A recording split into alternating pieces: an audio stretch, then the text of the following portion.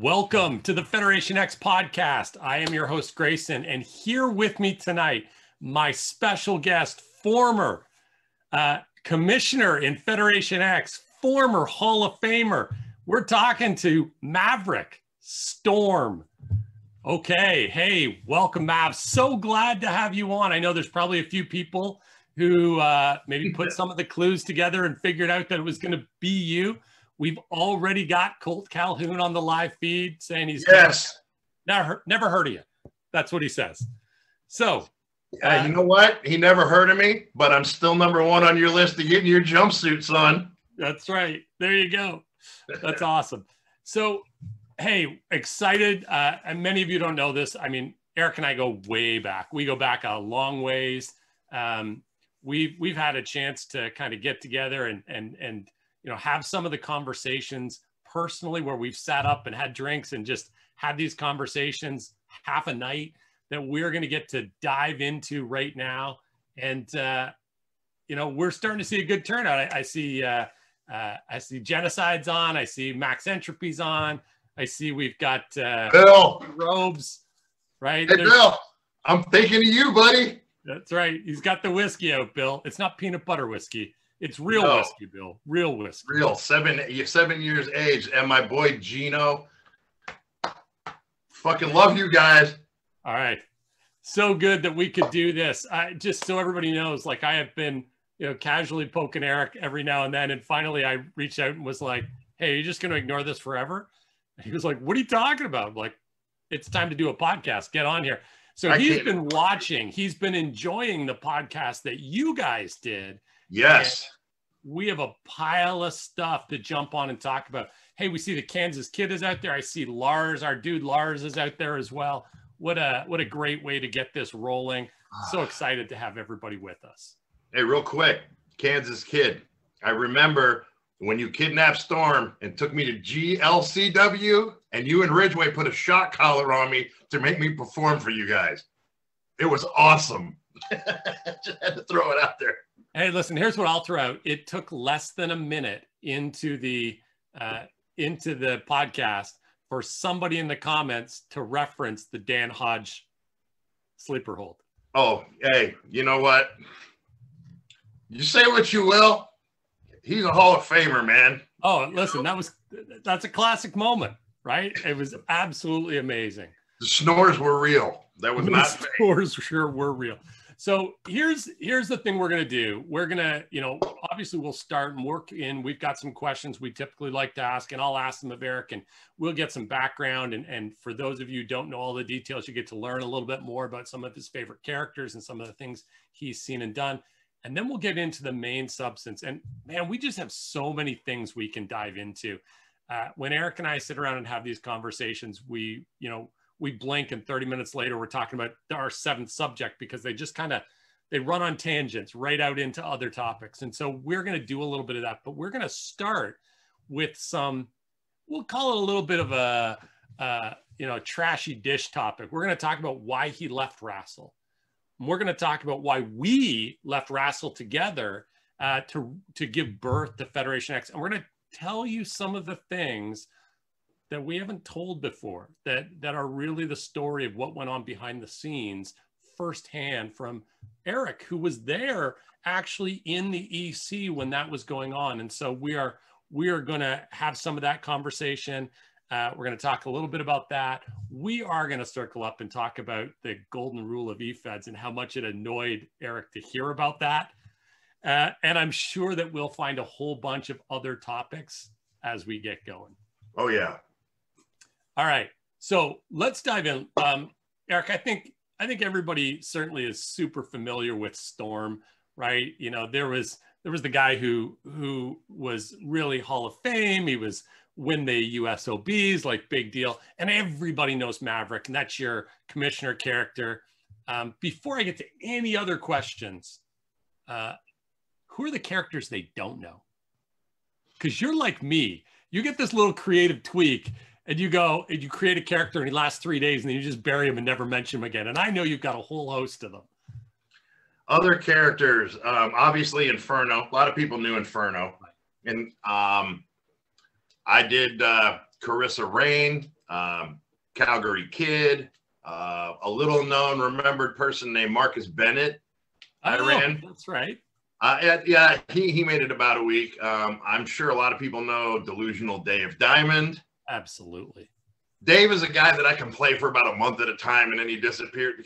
I don't have the same comedic chops as I feel like I do, but I can't keep that up at an extended length of time. So I'm not wrong, right?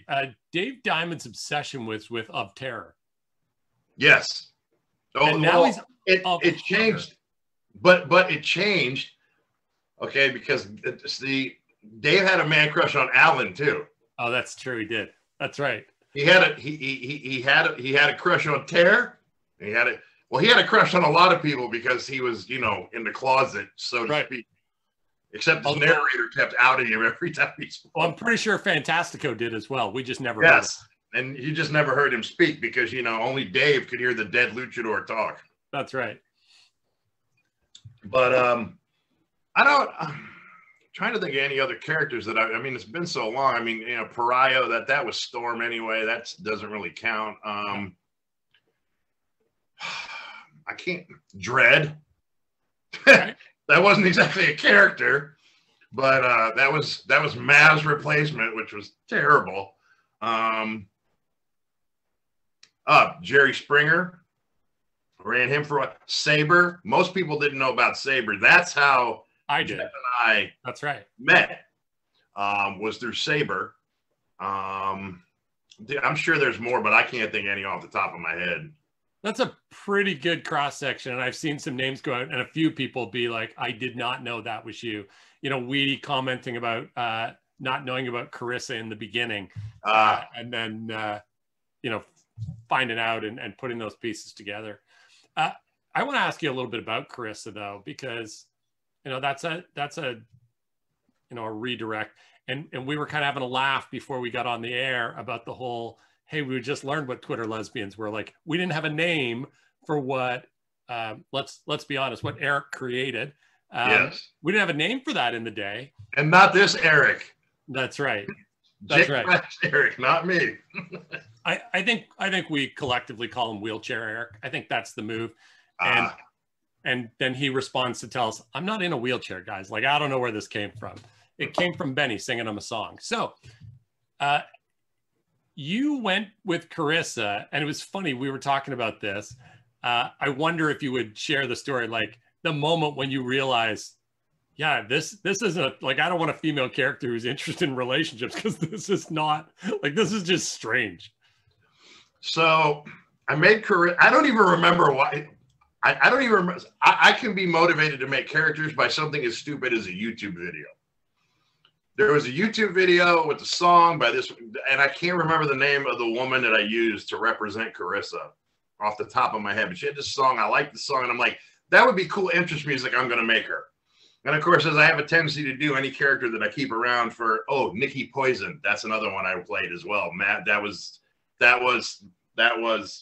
Storm and Maverick's sister. So a lot of my characters wind up having family ties or relationships with Storm and Maverick. And Carissa was one of them. And eventually, while I was teaming with Techno as Blitzkrieg, by the way, you can get your action figures right here for $29.99. See, we have, you can have your FedEx Collector's Edition Jason Storm, right? We also have, who's else up here? We got Techno, huh? Little shameless self-promotion. Hey, Bobby Bob taught me well. That's right. Techno and I were a tag team, and Carissa was our manager. And Techno's like, I think I'm going to have Techno like Carissa. And I'm like, cool. I didn't think twice about it till he started writing about it. And then it got awkward. And I was like, yeah, I don't even remember who it was. I found some other chick in the Fed to be interested in. And it was like, she's a lesbian. Sorry. I couldn't do it. There's something weird. There's something weird about writing about love stories with a dude. Yeah, I get it. Although, if I'm going to be honest, because I don't tend to hide things. I'll be honest and upfront with things. That was just like the whole thing with Maverick and Kitty.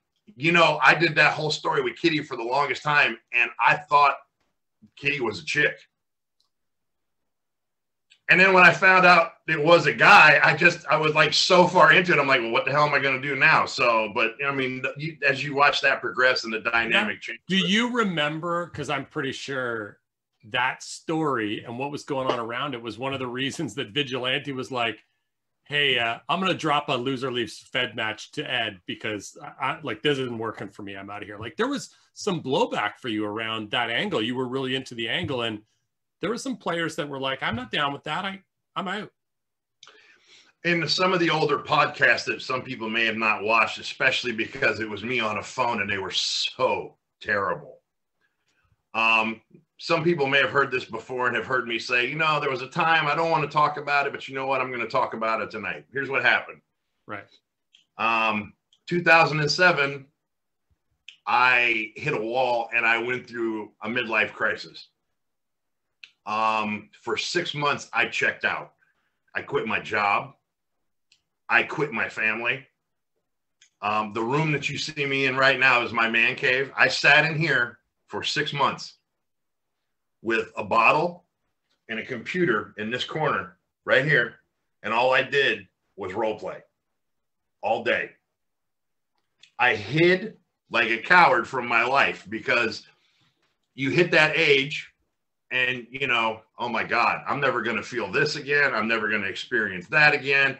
Yeah. I'm old. I mean, look at me. I'm old. Okay. I ain't what I used. We're all old. We ain't getting any younger.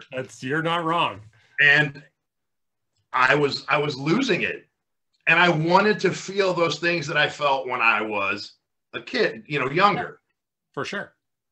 Kitty gave me the outlet.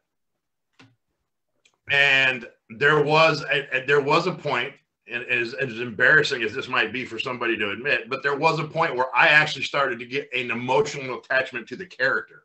Not the person writing, obviously, the character. Right. And it was something I needed to do. And, you know, in hindsight, I would not go back and change it because my wife and I came through that stronger than ever. Right. It was good that it happened, but it was not fun while it was going on. And Vig was the first one to come at me. He's like, Mav, what are you doing?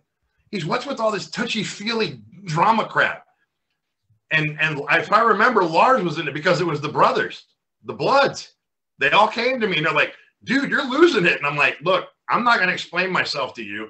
This is what I need to do. And I know Viggy was pissed at me, but Viggy never disrespected me and he didn't turn his back on me as a friend. Right. And he's like, I understand you got to do what you got to do, but I got a lot of blowback over it. And you know, yeah, it took some heat. I know, like, it was enough. Like, Viggy just messaged me. And he's like, I need Ed to put me down, so I have a reason to go. Yeah. I'm like, okay. Like, obviously we're not looking to see a talent like Viggy go. I want to play somewhere else. Right.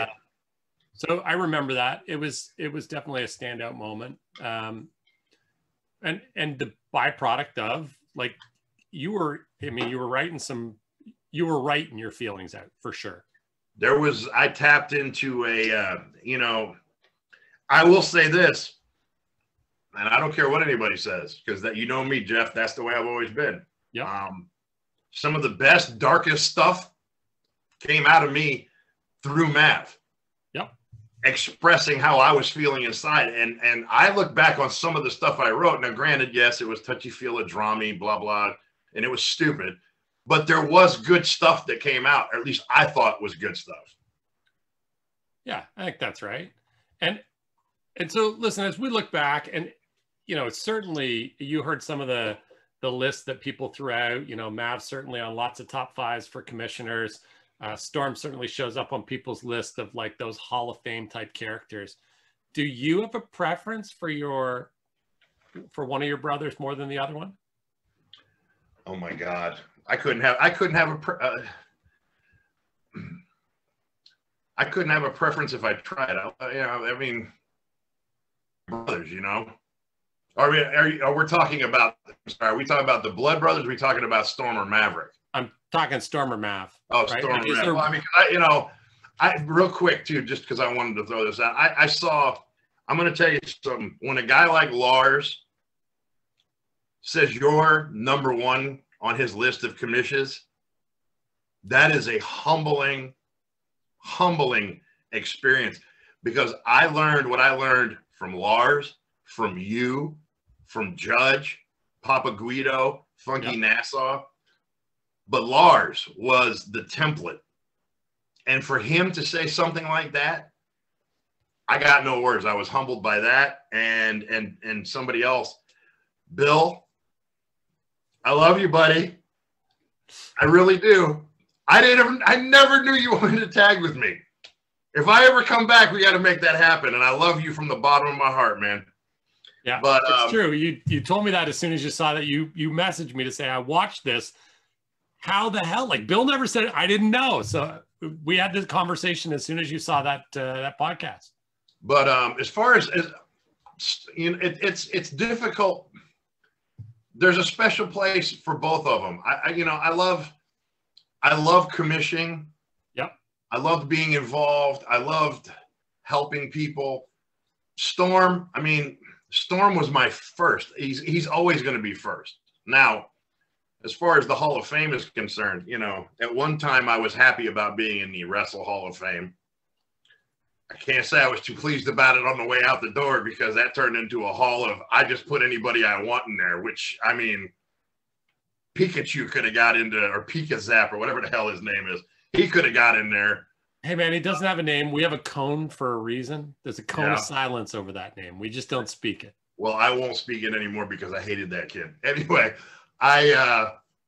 you know, I don't even care about a Hall of Fame. When your peers say the things that Omega, love him. He said some really nice things. And keep in mind, I haven't even watched all the stuff, you know. He said some nice things. Lars said some stuff. Bill, I mean, when you have the respect of your peers, that's, to me, is better than having a Hall of Fame. Yeah, I'm with you on that. I think that's the significant piece of it. And certainly it reflects, you know, it's cool that people were in the Hall of Fame, in the right group, got the right attention. But at the end of the day, if the people you played with think highly of the work that you did, you did your job and you did it well. Yeah. Yeah, I would totally agree with that. So, you know, one of the things that you mentioned when we were talking about this, and you said you really like to be, you know, a commissioner, you liked that job. We talked about one of the challenges of being a really effective commissioner, though, and it's that all the people you want to play with end up being in your Fed. Yes. Yes, that is, that's a dirty little secret I had about playing in my own Feds with all this stuff. Because some of those names I mentioned, that people are like, well, who is Calgary Kid, or, you know, who is so-and-so? It was me. Because the downside of being a commissioner is all the people you work with in your Fed are the people you want to play with. Yeah. Okay. And anybody and everybody out there knows. Gino knows. Lars knows. You know. Weed knows. Bill knows. Every single time I went somewhere and started a Fed or took over a Fed, you knew who was coming. Hmm? Eric's coming. Jordan's coming. You're coming. Bill's coming. Lars is coming. You know, Omega's coming. Emissary was coming. Right. Everybody I knew, all the and I couldn't have. I mean, the Feds that I got to run and the people I got to work with, blown away. I mean, it was, and then here's Storm. I'm running NGPW, and here I am over at CWA, and it's like, there's like 2 or 3 talented people over here, and I'm sitting there, and instead of playing with them, I'm trying to figure out how to get them over there with the rest of us. Right. So I started making characters like Carissa, who most people didn't know. And what was really hysterical is I start getting emails from people, and I'm getting instant messages. Dude, why doesn't Carissa ever get title shots? She's pretty good. And I'm like, I don't know. Like, what am I going to do? Women's division. It's me. I can't give my, but I didn't think anybody would notice. So when people started noticing, I would book her in title matches and then lose her on purpose. I would tank sim matches to make sure she didn't win because I didn't want to be unfair, you know. But all my friends were there, and that's what you want to play. 100%. Let's shift gears a little bit before we get off of your history. Let's talk about a couple of things. What would you say is your trademark tag team run? Storm never did good. I mean, honestly, if I was going to pick anybody, it would have to be me and Techno. Blitzkrieg. Blitzkrieg had several runs. I mean, Alan and Storm had, if not for the Instant Karma Initiative and all the stuff that I did with Emissary, I don't know where Alan and Storm might have gone because we were only a tag team for, what, a month? We won the titles in our first match together. Yeah, we did pretty good. But we never got anywhere. So if I had to pick that preeminent tag team, it's got to be Techno and me because Blitzkrieg, I don't know how many. I think we won a couple titles. I don't remember. You know, but you were together for a while. But we were. Blitzkrieg was a thing, and Techno was always Storm's right hand man. And I mean, like I said, you know, we have these fine products back here. You know, but you know. I mean, even when I play my video, because you know I'm big into video games, I have WWE and I play it, you know, just so you guys all know, I never forgot you. Genocide I created XS, I create Lars, I create Alan, I create Nighthawk, I create Storm and Inferno, and I create the CWA and I make the NGPW, and I just do this on, you know, with the video games, but yeah, I rambled so hard. I forgot what was the question again. I'm sorry. My brain just That's fine. We're talking tag teams. But tag teams. But, yeah, I mean, Storm was never really a tag team kind of guy. I mean, we did have other – back in the Slam, I had I believe with Bobby Bob's All-Stars, I believed I tagged a lot with Snap Taylor, Canadian Kid. I tagged with him a couple times, and Flesh Basher was part of our group. But yeah, I mean, if I had to pick one, it would definitely be Blitzkrieg. Yeah, I think that's a great choice. Title runs. Do you have a signature title run, one you look back to and go, that's the one? Superstar. So let's talk about it, because you did something with the Superstar title that I don't think you get enough love for. I also know that it ground you up pretty hard by the time it was done. You defended the Superstar title every week for months. Yeah, that was a dumb idea. No, you know, I've had a lot of titles, you know, with Storm. I mean, well over 100. I mean, I don't think I had as many world titles as Gino, but I mean, I've had tons of titles. I won the Ultimate Championship. For those of you who don't remember Slam, that was CSlam's Ultimate title, you know. I won the USOB when it actually meant something. Not anymore. Anyway, but no, the Superstar title, that I was on my A game, and it took it. I'm not joking, and I'm not being melodramatic. It literally ripped my soul out in the end. Yeah. It was. There were no free rides for that run either, right? Like, you were 1 week Rude, the next week I think you had some Weedman matches in there. Maybe I can't remember some of the other ones, although I'm sure I could go back and pull the actual cards. But you were having to go full out every week and write somebody who is a legit star. I had just prior to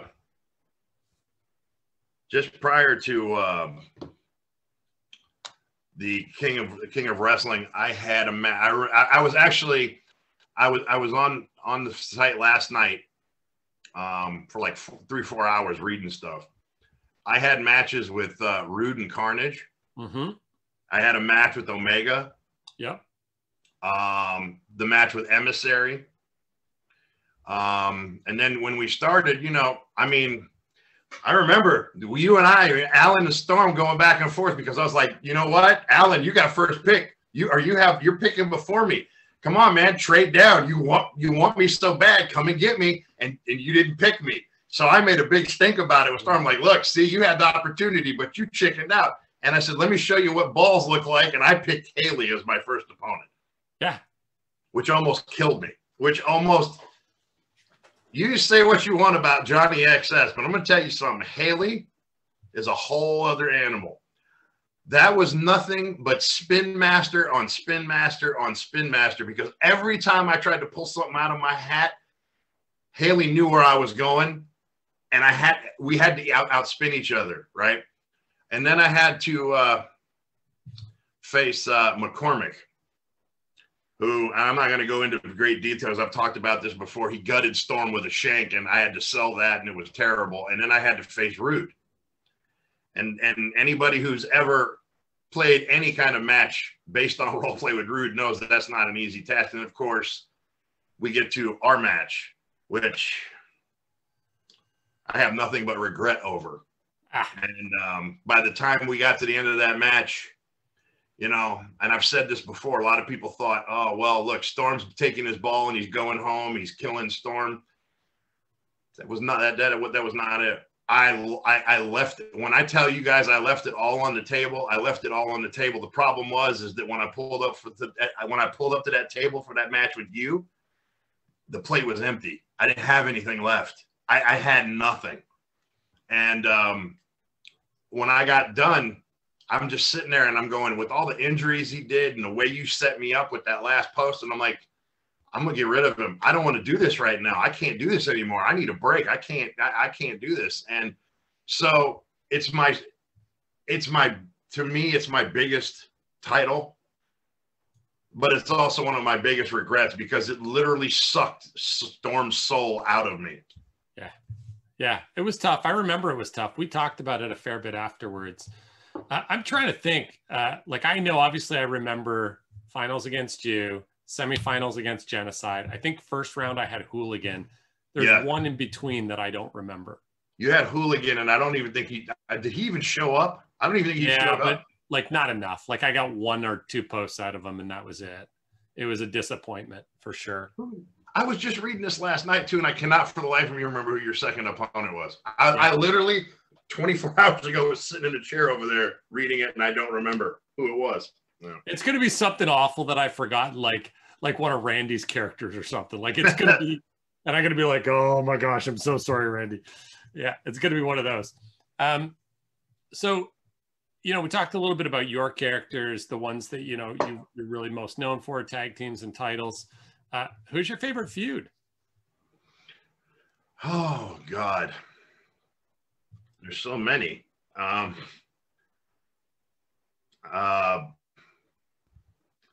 guess Alan Scott.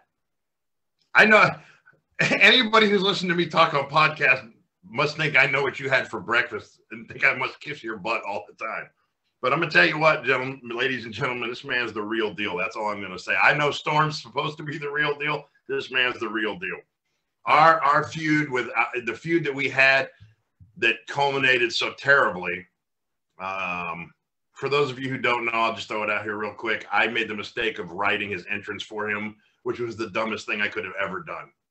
You've been raked over the coals for this. I'm not even mad about it anymore. Like, I understand you're not, but it's embarrassing because we've been together. We've worked together, been together 20 some odd years. I should not. Anyway.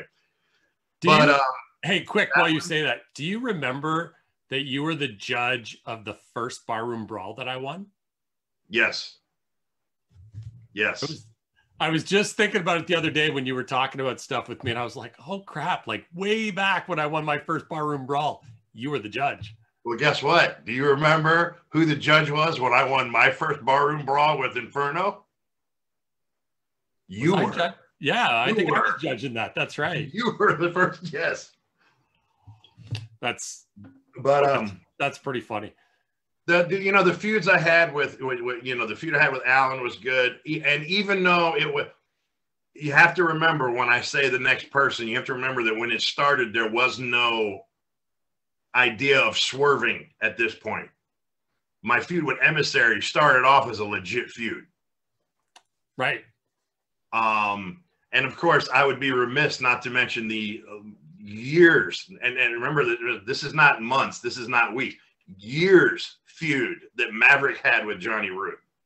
Yeah, that was a big feud. Like, it lasted a long time. It never technically ended. Right. You know, because Mav and I don't think Mav and, I mean, I don't know what Rude's up to now, but I'm pretty sure Mav and Rude are not going to sit down and have a beer and swap war stories anytime soon. So I don't think I'm letting any cats out of the bag. I talked to Jordan to see if I could get him on. mm-hmm. And there was, like, we almost committed that he was going to jump on and like be part of this podcast. But he had a conflict and couldn't make it. So we'll have him back on again soon in the future. We'll get a chance to catch up with him. Oh, we will definitely have to do that, because that'll be some good fun. Yeah, that'll be a good time. So, you know, like, outside of feud, because let's leave feud aside, like, there are some interesting characters out there, ones that, you know, maybe don't necessarily have immediately people going, oh yeah, but you look back and you're like, man, I just love that character. Is there one, not yours, but someone else's, that you just kind of point to and go, how do you not love that character? Oh my God. We could, you know what? I'm not even joking with you. As a former commish, we could do an entire show on that category. Right? There are tons of people. Yeah. One of the first people that ever came across Man of War. Yep. I was running IRCW back in CSlam, my first commish job. He was the first person that I saw that I grasped onto. I did not know at the time. By the way, does everybody know how you know Man of War? Like, who he's more famous for being?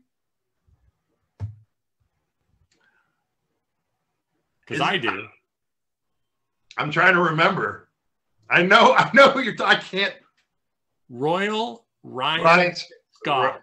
Yes, thank you. You're right. Royal Ryan Scott. I should have. Who, by the way, I invited on tonight, so we'll see if he actually shows up. Okay, well, that would be great. But yeah, Man of War, Royal Ryan Scott. And you know what?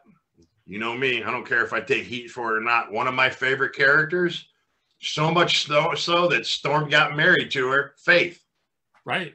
Everybody can, you know what? Everybody can give crap to Eric a little bit here. They give him a little, I mean, hell, I'm not above giving Eric some shit too. But despite everything, I always liked Faith. Faith, I get that some people like, you know, Living Dead Girl. I know some people, and Chance wasn't bad. I mean, hell, Chance was Storm's niece somehow. I don't remember, because I think Chance was related to Faith. I didn't have a problem with Chance. Chance was okay. I was never a blanket fart. Yeah, I was never a big fan of Price's, Jake Price, but Faith, I always liked Faith. Faith was one of my favorites, and I feel like Faith never got enough. I'm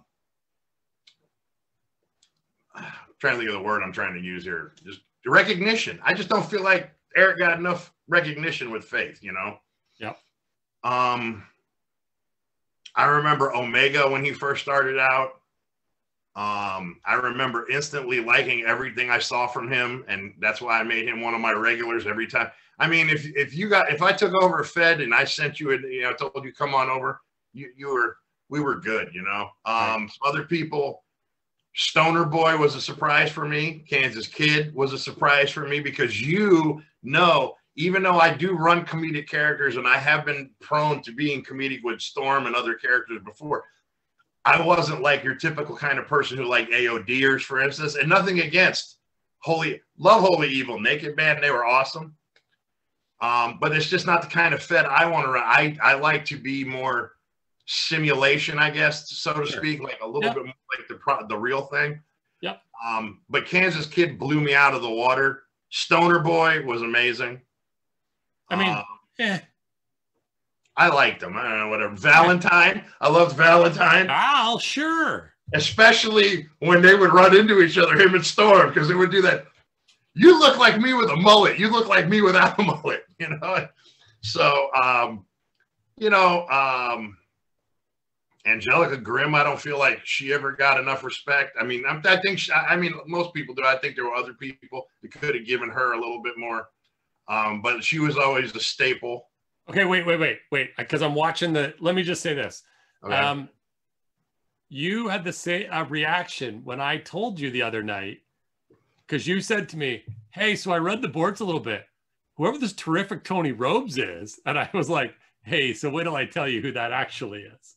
Oh, yeah. So let me tell you something, and I'm going to be honest. See, I'm going to be honest with everybody. I'm a huge Tony Rome's mark. Not even going to play. I started, and all it took was the Haterade commercial. Right. I saw that, and that was so utterly priceless. And I went and I read some of his work.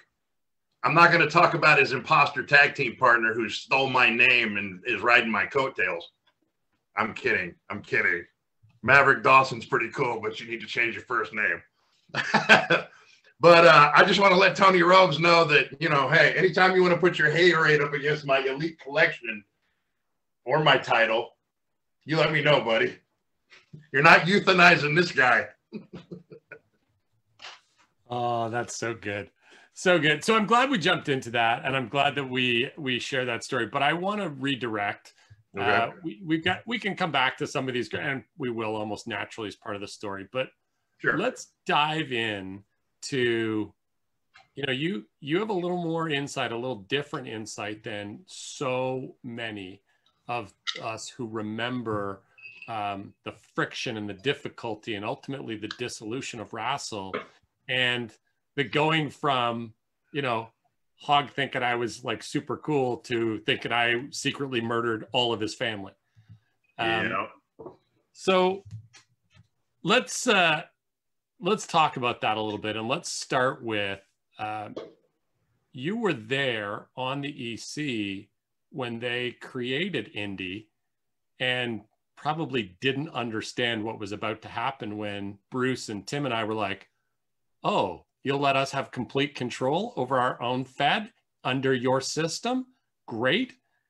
And we were like, hey, we're going to take everybody.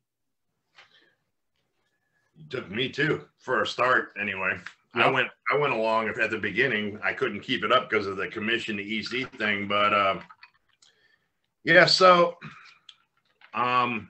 just a little backstory. CSlam had closed its doors. I wasn't going to go to cyber brawls. I wasn't going to go to ring wars. I mean, if that's where you went, that's fine. I decided to go to Wrassle. I believed in it. I liked it. I wanted to be part of it. Burnt saw that, had me take over some executive things, and eventually made me CEO of the website. So I'm running the day-to-day stuff. And about the time you guys wanted to create FedEx, it was because they decided they wanted to do the ATM. Yep. The ATM was the worst decision they ever made. And I'll get into that later. They decided they want to do the indie thing. And I'm like, okay, that's cool. Sounds good. I like that idea. You know, cool. And I knew what you and Tim and Bruce were wanting to do.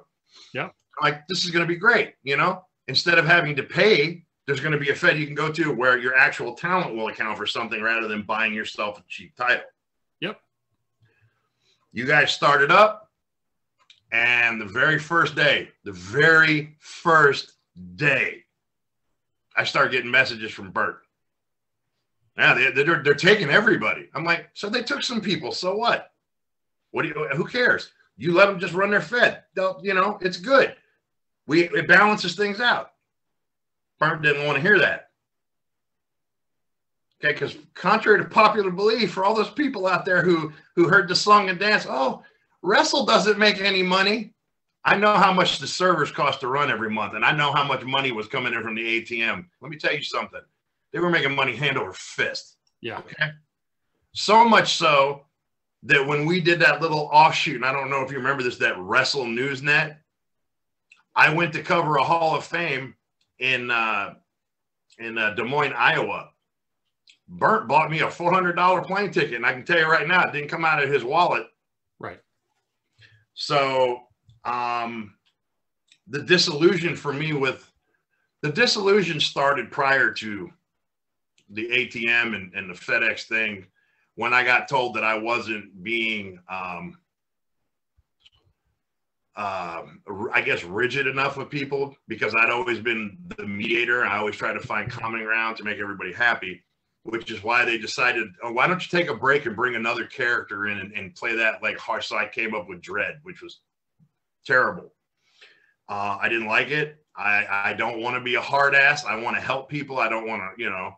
So that started my disillusion with the whole thing. And then the ATM thing didn't help. When they snubbed their nose at you guys, it got worse. Yeah. Eventually I walked away. It broke my heart to walk away because I invested a lot of time.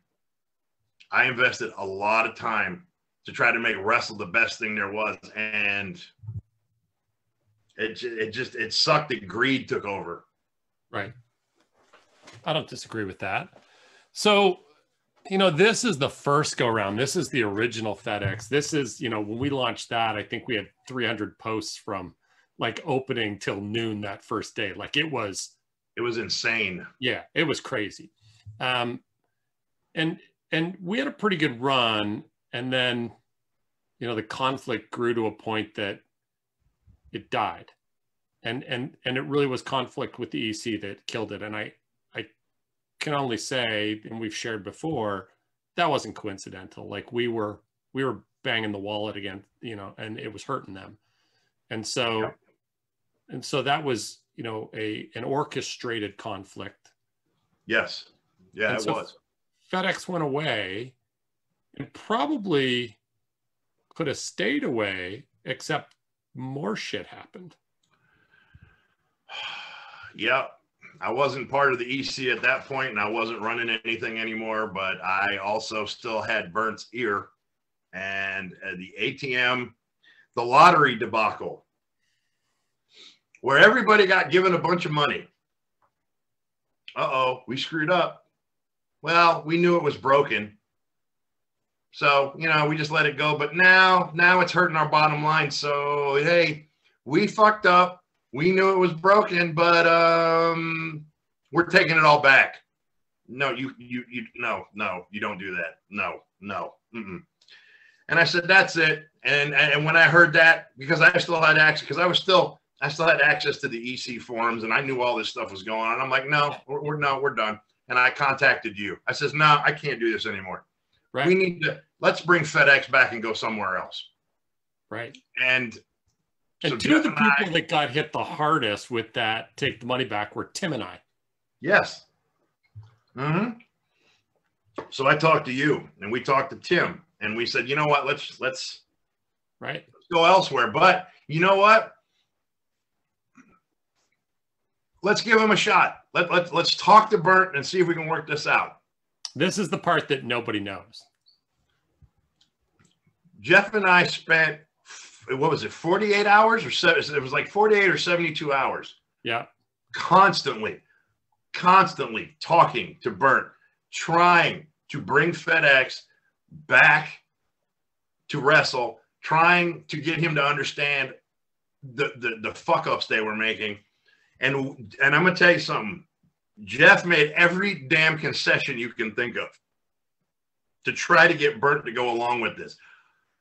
They only cared about their bottom line, so much so, no matter what we tried to offer them, they wanted nothing to do with us. That's why we left. And I told him, and Jeff was there when I said it to Burnt. I said, you burned your bridge. We're leaving. And I said, and I'm taking every fucking person in NGPW with me. And when we left, what did we do? We took every single person from that Fed. Everybody went with us. So when we decided that was the path, a couple of things. First of all, a quick shout out to Bill, because he was the first person to be like, shit, we're doing this again? All right, I'm in. Yep. Like immediately, the first person to respond and go, yeah, of course. Yep. And that meant a lot. And Angelica was like number 2 or number 3, like really quick to that as well. And we emptied that place pretty quick. Yeah, we did. The piece that's missing here is that, you know, I think the way Eric shared it makes it seem like we went to them and said, you need us. And we didn't. What we said was, hey, we're going to go. And Burnt reached out to Eric and said, how do I make this not happen? You know what? You're right. Yeah, I did. I got in my overzealousness to tell that story because I still get pissed off about it to this day. Yeah, and he's right. That was the biggest kick in the teeth, was that you asked us to stay, and then we did everything we could to bend over, to acquiesce to your demands, and it still wasn't good enough at the end of the day. That's right. We conceded on almost every point they asked for, including we didn't tell them there couldn't be an ATM. What we told them was we had to have the right as a Fed, yes, to be able to have titles where you couldn't spend, you couldn't buy your points. You could spend because you could earn money in Wrassle, but it had to be earned. You couldn't go, like, that was just a thing we weren't going to do. And even that one Fed would have titles that were done that way. They would not bite. And we talked to them and said, hey, listen, I told them in all honesty, I said, we can get you more money than you used to make. It doesn't have to be this way. And there was just no negotiating on that point. No, there was not. And that's and you know what? Broke my heart, because like I said, we put all that time and effort into it. But you know what? I ain't got no regrets, because what we made was better than anything we've done prior, you know, maybe except for the first iteration. Because what you guys did that first time, because if y'all, you know, I know I wasn't active over there because I just couldn't keep up. But if you guys don't think I didn't keep up with what was going on, I mean, that was must reading. Right. You know, you didn't go a day. I mean, there were times that I was booking badly my own cards because I was so busy reading what was going on in FedEx. Because, like, once again, all your friends are over there. So, yeah, it was tough. I see Colt just commenting, like, after we were gone, Colt was on the EC, and it was an untenable topic. Like, you just couldn't bring it up and get them to come to the table. I'm not surprised. Like, it really was a deterioration process. There was a time when we weren't combative. It wasn't unfriendly. The first Federation X did something they didn't think could happen. It proved that there was a better model than the one that existed, and a lot of big name players came, and there was a period of time where it was, you know, bigger than all the nationals. Yeah. And that was the end of us being friendly. Yeah. So it definitely was disappointing. It was unfortunate. We had some pretty interesting conversations around it. But man, it just never worked out, and it wasn't to be. It worked out for us. We went to Federation X, and man, we had a hell of a run. I'm going to tell you right now too, and I you know what, I like I said earlier, I don't have any regrets. I mean, did it suck? Sure, it sucked. When you invest that much time, of course it sucks. FedEx was, no, I mean, where else? And I'm only bringing this up because I read it last night. And last night it suddenly occurred to me, I was a real dick. I was a super large dick sometimes, because where else can you write a story about Draven walking around with a 12-inch black dildo with a set of balls in his jacket pocket and call him out because he was dumb enough to write that into his story? Oh, I'm going to play, yeah, you did. And there's an entire post where all I do is rant about the fact that he pulled a dildo out of his pocket. And I'm reading this and I'm going, you know, the other night when Bill said I'm an asshole, I was like, you know, I've always known I was an asshole, but I didn't really get how much of an asshole till I started reading some of my I mean, I was just straight up vile to rude on so many occasions.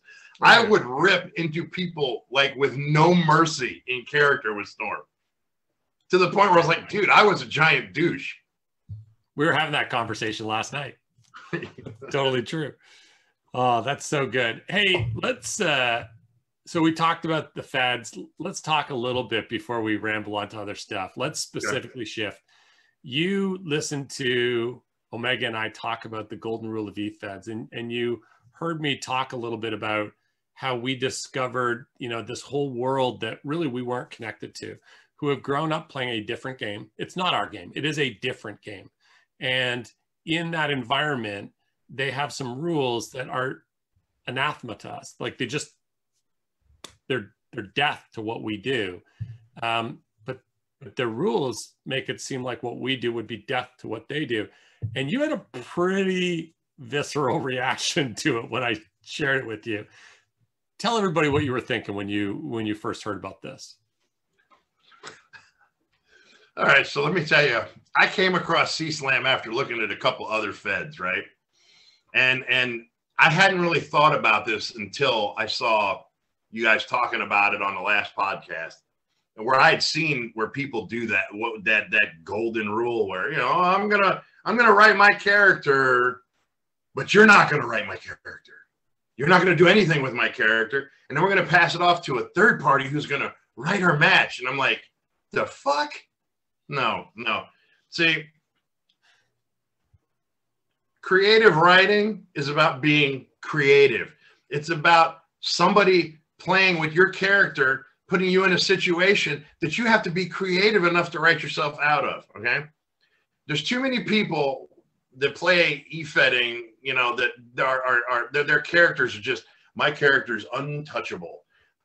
He is the greatest there is, and no one shall make me look bad, and I shall do this, and okay, look. You know, some of the worst beatings Storm ever took were given to him by me. I made him look like an ass clown. I made him look weak. I'm the one who beats the shit out of him.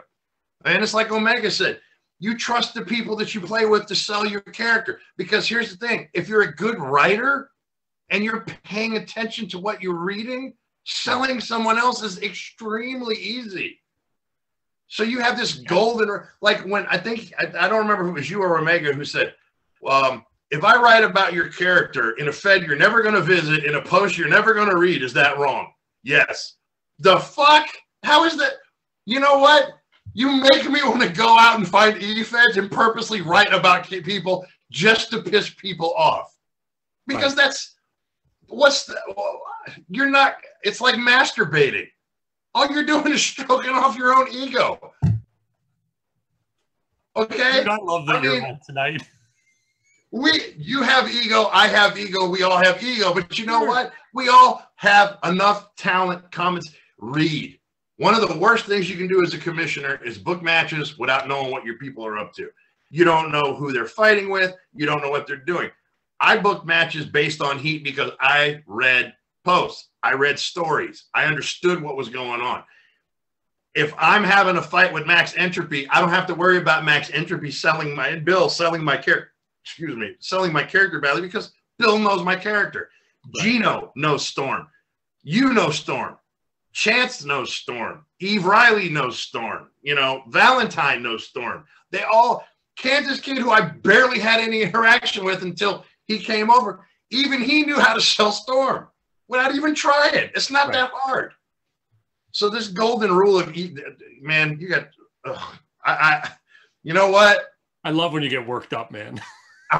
Because it's ridiculous. I'm telling you right now, yes, we want to expand the game and we want to have better players. But I'm going to tell you what, if you have such thin skin, then me walking down to the ring and hitting your character in his widow head with a widow chair is too much for your precious little ego to handle, I don't want you around. Because you're not bringing anything to the table. Right?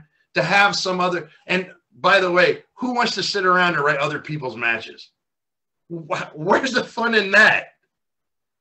You know, I mean, one of the things I like doing, one of the beauties of writing is to have a match with Alan.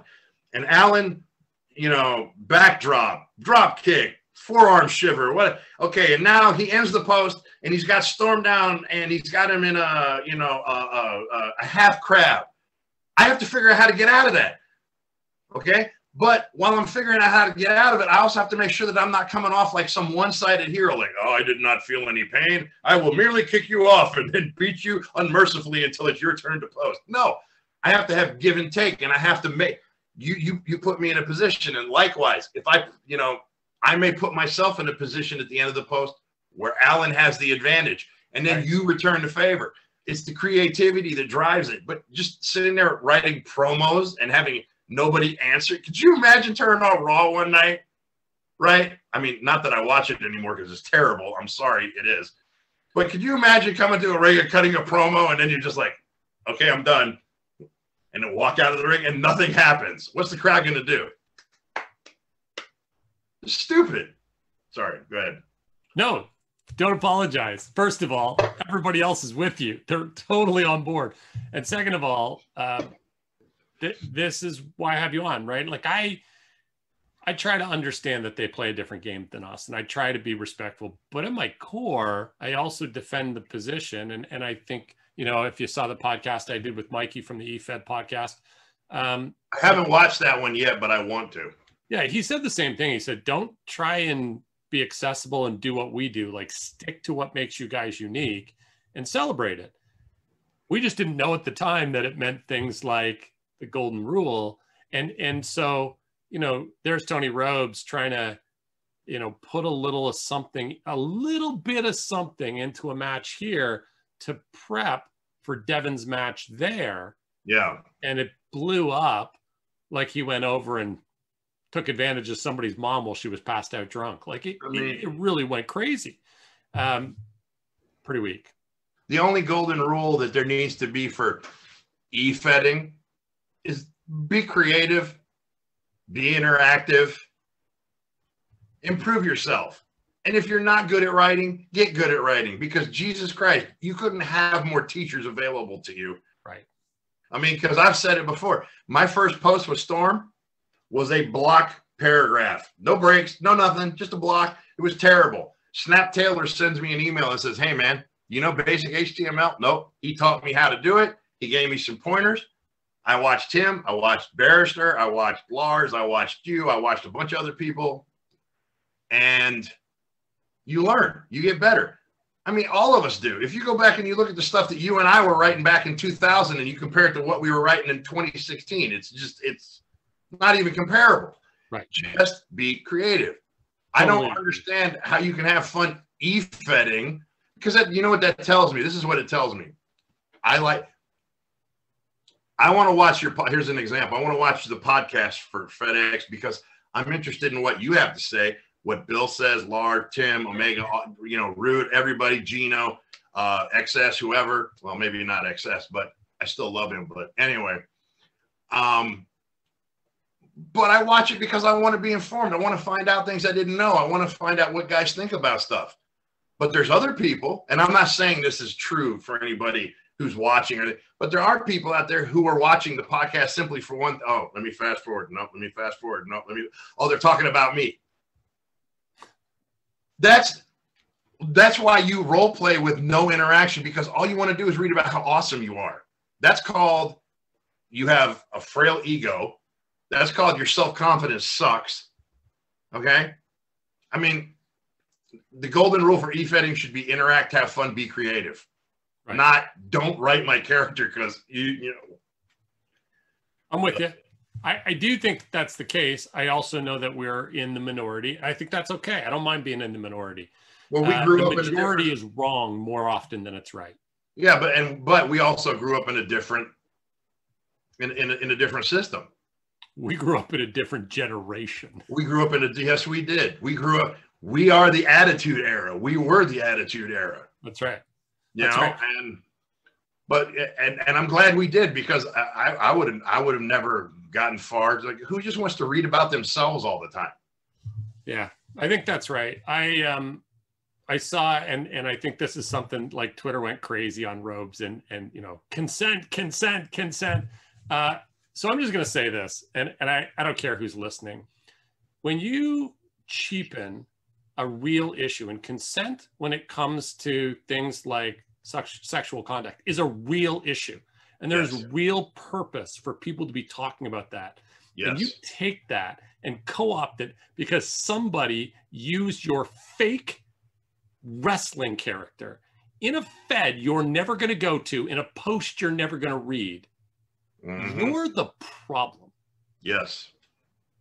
Yeah, you are. You're not wrong. You're not wrong on a single thing. And I told you before we even started, if any of those guys from any of these other e-feds happen to drop in and watch, and they're sitting there, oh my God, I can't believe what he's saying. Well, you know what? Grow a thicker skin and stop being a pussy, okay? And if you don't like that, eat a bag of dicks. There you go.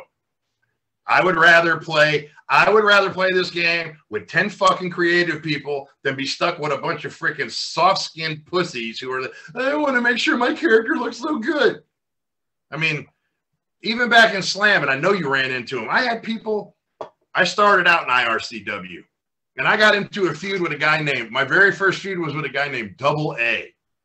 Real original. Says the guy who used to get compared to an X-Man because he chose Storm.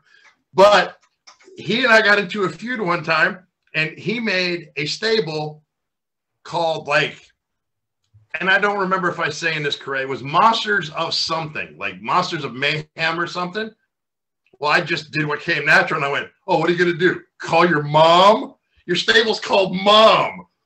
I rode this kid into the ground so hard, I made him quit. And you know what? I loved it. And I know you guys covered that topic. It's not a great idea that you chase people off, but back in CyberSlam, we had an unlimited supply of people who had really thin skin. And it was, I mean, you reveled in it. Like, I made someone quit again today, you know? Yep. But that's the kind, if that's what you are and it's just what you want to do, then go play with them. If you want to come and play with real people with real creative juices and innovation, you come play with you guys, you know? Yeah. I was going to say us, but since I'm not playing, I mean, you know. Hey, listen, you're a legacy player. You get to say this, and you're a legacy commissioner, so you definitely get to talk about it, right? Well, I appreciate that.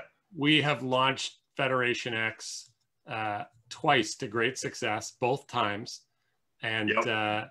In the course of that, there are 4 founders. There was the original founders, and then the next time through, you know, Bruce was out, and you were in.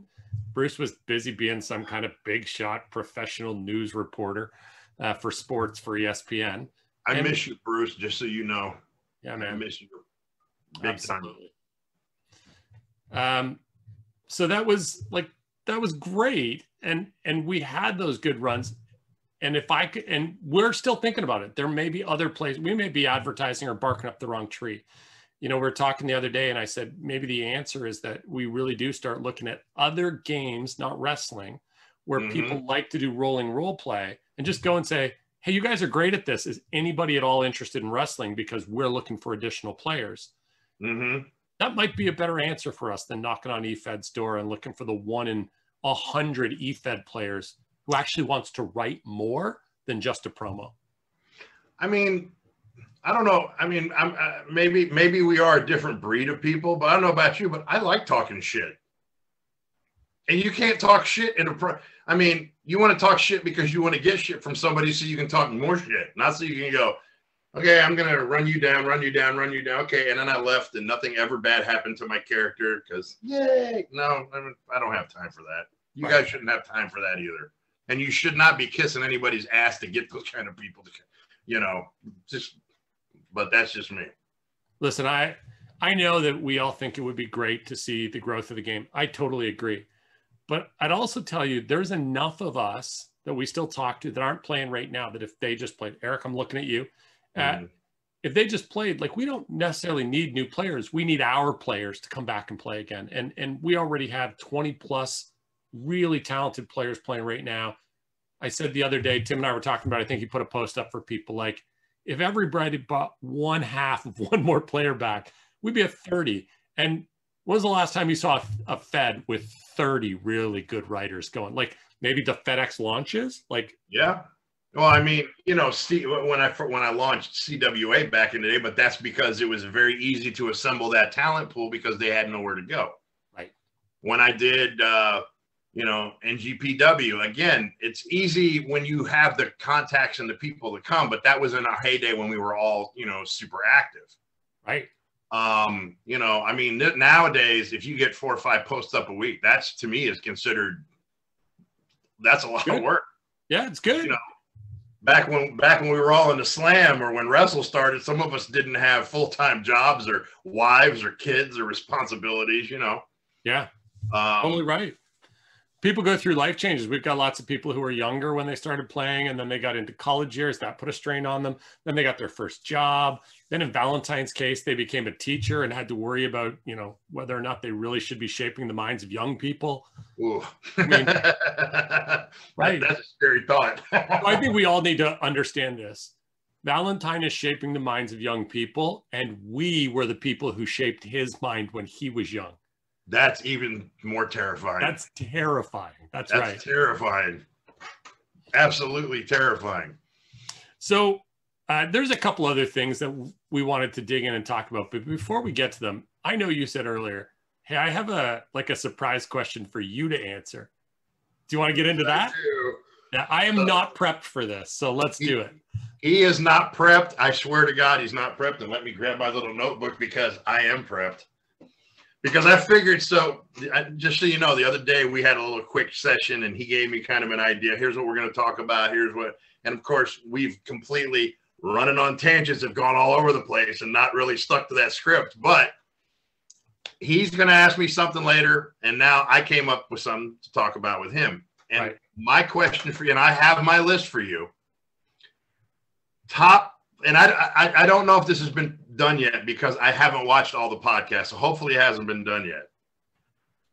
Your top 5 times you gave, and when I say heat, I ain't talking about in-game, I'm talking about X-Pac heat. I'm talking about heat.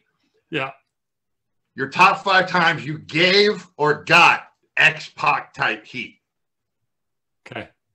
So I think everybody knows my number 1 X-Pac type heat was Wrassle's final death, and an ice hog telling me that I could have it for not even for $11 billion. He closed his game, and I didn't even know he was doing it, and he felt the need to take a shot at me on his way out the door. Is clearly my number 1 X-Pac type heat. Let's see, when else have we had some of that good heat? I mean, I've certainly given. Well, if you need to think about it, I can throw in a couple of mine if you need a minute to think. Throw a couple of yours in while I think about this. Okay, so heat moments where I got some X-Pac type heat. Okay, I'm going to save my number 1 because there's a person who's watching that's going to be included in this because I'm going to throw him under the bus. Burnt heat I had with Burnt. There was nothing more real than that. And it's a shame, and I don't mean to talk ill of those who passed because I did hear about that, and you know, we were friends. Yeah. But I had some real. He did not forgive me, as far as I know. Never forgave me for us leaving. And I said it once, and I will continue to say I don't have any regrets that that you and I took everybody with us, because we did everything we could, but we didn't speak very much after that. And when we did, it was not pretty. Yeah. So that would be my number 5. And I'm sorry, I have to put on my reading glasses because I'm old. We touched on it earlier, the kitty thing, Vigilante and the Blood Brothers. Yep. That was some real heat. It was. And I got that heat. I took the heat for that. And like I said, I'm not going to speak too long on that. Now, something else, and this is something people may not know about my number 3. When CyberSlam closed, and if I remember correctly, Lars tried to keep it going for a bit. Well, I think they gave you guys like a month reprieve when they first closed the doors. It was something along those lines, but I'd already committed to going to wrestle. Right. Barnt had already given me the go-ahead to create my Fed, which by everybody knows the Canadian Wrestling Alliance was my baby and will always be my baby. Yeah. And I created that. Lars, on the other hand, was trying to keep the doors open. And I remember him telling me, you know, you stay. I'm like, I've already committed. I'm going to go over there. They're going to let me create my own Fed. I'm sorry, brother, but that's just the way it is. In my stead, and I believe I was running the CRF at the time. I had only been promoted to the CRF like a month before they had closed. Just a dick move all by itself. Yes. They put another person in charge of the CRF who contacted me and just lost their shit. so mad at me because I kept taking everybody. And I don't remember what his commission name was, but you might remember this person as the player Brad Rhodes. Brad Rhodes gave, and I'm going to tell you something, despite what he may say now, that man hated me for years because of that shit. We finally got to a point where we were amenable and we kind of got along okay. But you talk about something. I used to get some of the most nasty emails and text messages or instant message. You're taking everybody. I'm like, duh. What do you want me to do? Sorry. You're the equivalent of Blockbuster, and I'm over here at Netflix, bro. Sorry. And then I'll stop and I'll give you my last. Let you go ahead and go. All right. So I got a couple ideas that have come up and probably could go more than 5 deep as I think about this.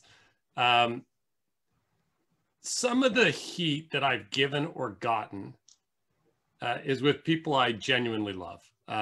Tim and I have had a couple of blowouts on some stuff, and it left the game and became like you know what, this Fed can only hold one of us right now. That's how I ended up going back to Wrassle with the talent, is that there was a blow up and I was legitimately angry. In retrospect, it was dumb.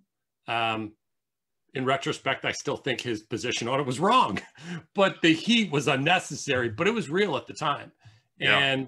And I think about that. I do have some memories like you of like saying to somebody like, why don't you come play here and watching a Fed empty and having a commissioner just lose their shit? There's a few of those. I think certainly a couple of them were like judging related. Like I took some heat for judging and I gave some heat because of judging. I don't know that they all hit the radar, but there's a couple we've continued to laugh about over the years. Certainly Stoner Boy was one of them with Titus. Certainly the kitty quit because they didn't like the way I results. Like, those are some classic ones. I think one of the ones that I would point to as probably top 3, and I don't know where I would rank it, although I remember being pretty angry at the time, was the corporate America swerve. Like I was not happy with that deal. And not because I didn't love a good swerve, because I love a good swerve. Yeah, that's right. I don't know what you're talking about. But the corporate America swerve frustrated me because I was certain we were going to take the network down, certain enough that I broke my own rule and put money in the ATM, which I don't do. And then to get swerved and know that I wasted my money, I was legit. There was some white heat going on. I was pretty pissed about that stuff. There was fallout. For sure there was fallout. Again, that's what my number 1 is? Yeah. I'll talk about it in a minute. Go ahead. That's right. And so, but here's the thing. Again, I think some of the heat that I think about, and maybe not the stuff with Burnt and maybe not the stuff with Hog, but some of the heat that I think about is only possible because I like the person. And so the heat comes from the fact that, there's an emotional reaction. Do I get emotional when Ice Hog goes off and calls me a dick? I don't even blink. I just keep drinking. Like what? It doesn't matter. Some of that heat that really blew up is about that kind of stuff. And the only other one I'll tell you about happened on the Board of Doom. And Burnt went at Bruce. And I lost my shit on him. And I called him out. And I wrote a book about every unsavory aspect of his character. And Bruce was like, dude, I'm good. You don't have to do this. And I'm like, that. Right? Like he doesn't like me. He can come at me, but he went at you. And that's not a thing that's going to stand. And I went off. And Bruce is just like, this is why we're, bros. Like this is why we're always going to be friends, because if he'd said that about you, I'd have gutted him too. Right. Yeah. And so those are probably some of the bigger ones. There were lots. Like I had arguments with Jordan. The big blow up over somebody going in and figuring out how to change the URL and actually get into the recordings and listen to a recording I had of a call with Jordan that I recorded without his permission because it was funny. And before I could get his permission to share it, they had shared it. Like Oh, wow. That pissed me off a lot. That's not cool. That pissed me off a lot. Not, you know, like I clearly was the one in the wrong. I recorded Jordan without his permission, but I did it because I knew his rant was he was gonna get over it, and the rant would be funny one day. And then other people got to it before I could say to Jordan, hey, like, are we over it, so that I can share this? Jordan was actually super cool about the fact that other people got to it. He handled it really, really well. I didn't. I was angry. So there's some of them. I'm sure there's more. The more we talk about them, I'm gonna be like, oh yeah, that. Oh yeah, I lost my shit there too. Yeah. I got 2 left, and unfortunately, I was not the one giving the heat. I was the one getting the heat. But it's significant enough for me that I put them up there. Number 2 on my list was the King of Wrestling. I took a lot of heat for that because, and I've said this before, and I'll say it again, and one day, maybe I hope to remedy this, but I don't know if I ever will. I can't beat Jeff. I'm good, but I'm not, I don't think I'm that good. But I believed in that run I made with the Superstar title and the king of the wrestling. I thought I could do it. And then I screwed up because I was running out of time, and I posted his entrance, and I knew I screwed up, and I just screwed up even more and more. And what I thought was spinning something was me basically no-selling something that Jeff had done. And and if you go back and you read it, yes, there's some quality material for me, but if you go back and read it, there's a man grasping at straws. Okay. And when it was done and I lost, I whined and I bitched, and I got to and I was going to the judges, and I was going, man, but look, he no-sold this and he did that. And I was trying to cover up my own mistakes. And everybody was getting, and I'm going to tell you something. If you go back and you read that match, Jeff got mad at me, and you could tell. And he had every justification. And it was not, I'm mad at you because it was because he expected more out of me. He knows I know how to play the game, and I didn't play the game. I got desperate, and I tried to grasp at stuff. And not only did I make him upset, but the people who judged the match were upset with me. Jordan spent 2 days trying to talk me off of a ledge. Okay. So that was number 2. My number 1 white hot X-Pac heat moment was when Bill made me swear corporate America.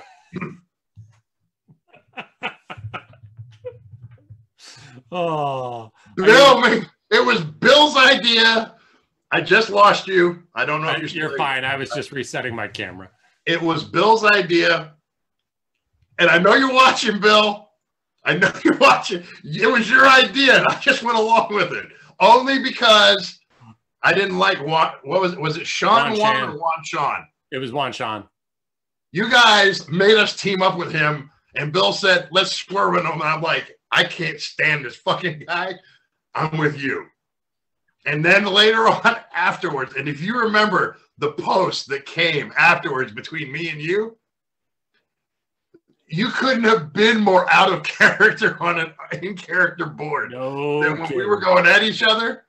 And I'm all mad, and then you tell me, you know how much money I spent? And then there was that moment that I didn't tell you about, but if we had these cameras like we have right now, you would have seen me go, ooh. I'm sorry. I fucked up. But it was Bill's fault. He's the one who came up with the idea. So blame it on Bill, not me. Bus over Bill, back the bus up, turn left over top of him. Hey, listen, that's water under the bridge. We've all talked it through. Honestly, historically looking back, obviously the money's gone. What do I care? That we didn't end the network run when we could have. There are a lot of, you know what, in all seriousness, there were a lot of regrets over doing that. And I know, and I know Bill knows it's all in fun, but I mean, if I'm going to sit here and be honest, there were moments that, you know, right after we did it, of course, Bill and I were like a couple of giggling schoolgirls. We're like, look what we did to them. Oh, this is going to be great. We're going to get all kind of heat. But in hindsight, if I could go back and change it, I definitely would have. Yeah. So Bill's throwing it all at Tim's feet, right? Bill's saying, it's not really my fault. It was my plan, but I only planned it because Tim told me there was no way I could do it. Well, hey, you know, I already threw somebody under the bus. So if Bill's throwing somebody, okay, we can all throw everybody under the bus.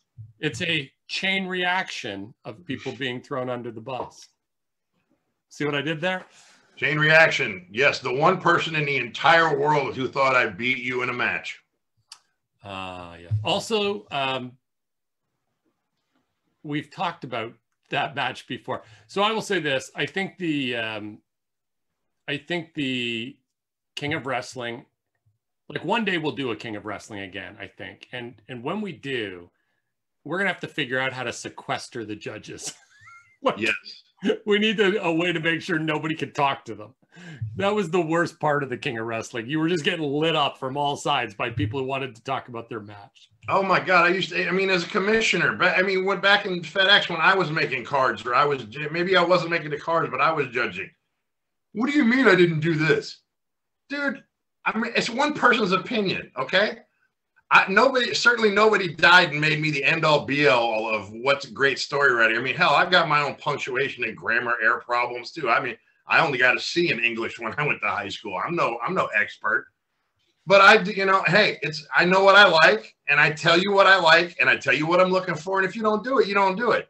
For me to, I mean, I'm calling it what it is. For me to go to the judges and complain about losing to you was a complete bitch move. It was a complete bitch move. I love that you're so, you know, honest about these things. Hey, before we get into some of the stuff that we had scheduled, I have some surprise questions for you. All right. Comes prepared, right? Awesome. So I know one of the things you were super interested in and really humbled by was to hear Tim talk about how you were at the top of his commissioning list. And it got me to thinking, what does your favorite commissioner list look like? What is my favorite commissioner? Oh my God. Okay. So I'll do a 5. I'll do a top 5. Yeah, that's what I'm looking for. Give me 5. Barrister. Okay. Judge is who he went by as a commissioner. He was a commissioner by RCW. He saw something in me. He helped me out. And he, you know, I like the way I learned a lot from him about booking by heat and you know, the things that she needed to do. Number 4 would probably be Papa Guido. Again, he took a chance on me by bringing me up from IRCW to CWF. I think it was. I think that's right. Papa Guido is CWF because Ed was under him. Number 3 would definitely. Wait, before you go on, Paul Vanes, Alistair really wants to know if one of your favorite commissioners was Hammer. He's number 1 on my list. Are you kidding me? Yeah, straight at the top, Paul. And by number 1, we mean a completely different list of commissioners that nobody wants to play under. By the way, much love to you, Alistair, man. I love you, brother. Blood brothers for life, even if it was a short stint. But number 3 would be CFL Insanity Clause. I can't keep. I tried to keep a straight face. I can't do it. No, Sanity Clause was terrible. The worst mistake. Hey, you want to come to the Legends Fed? Sure. You're terrible. Can I go back now, please? Number 3 would probably be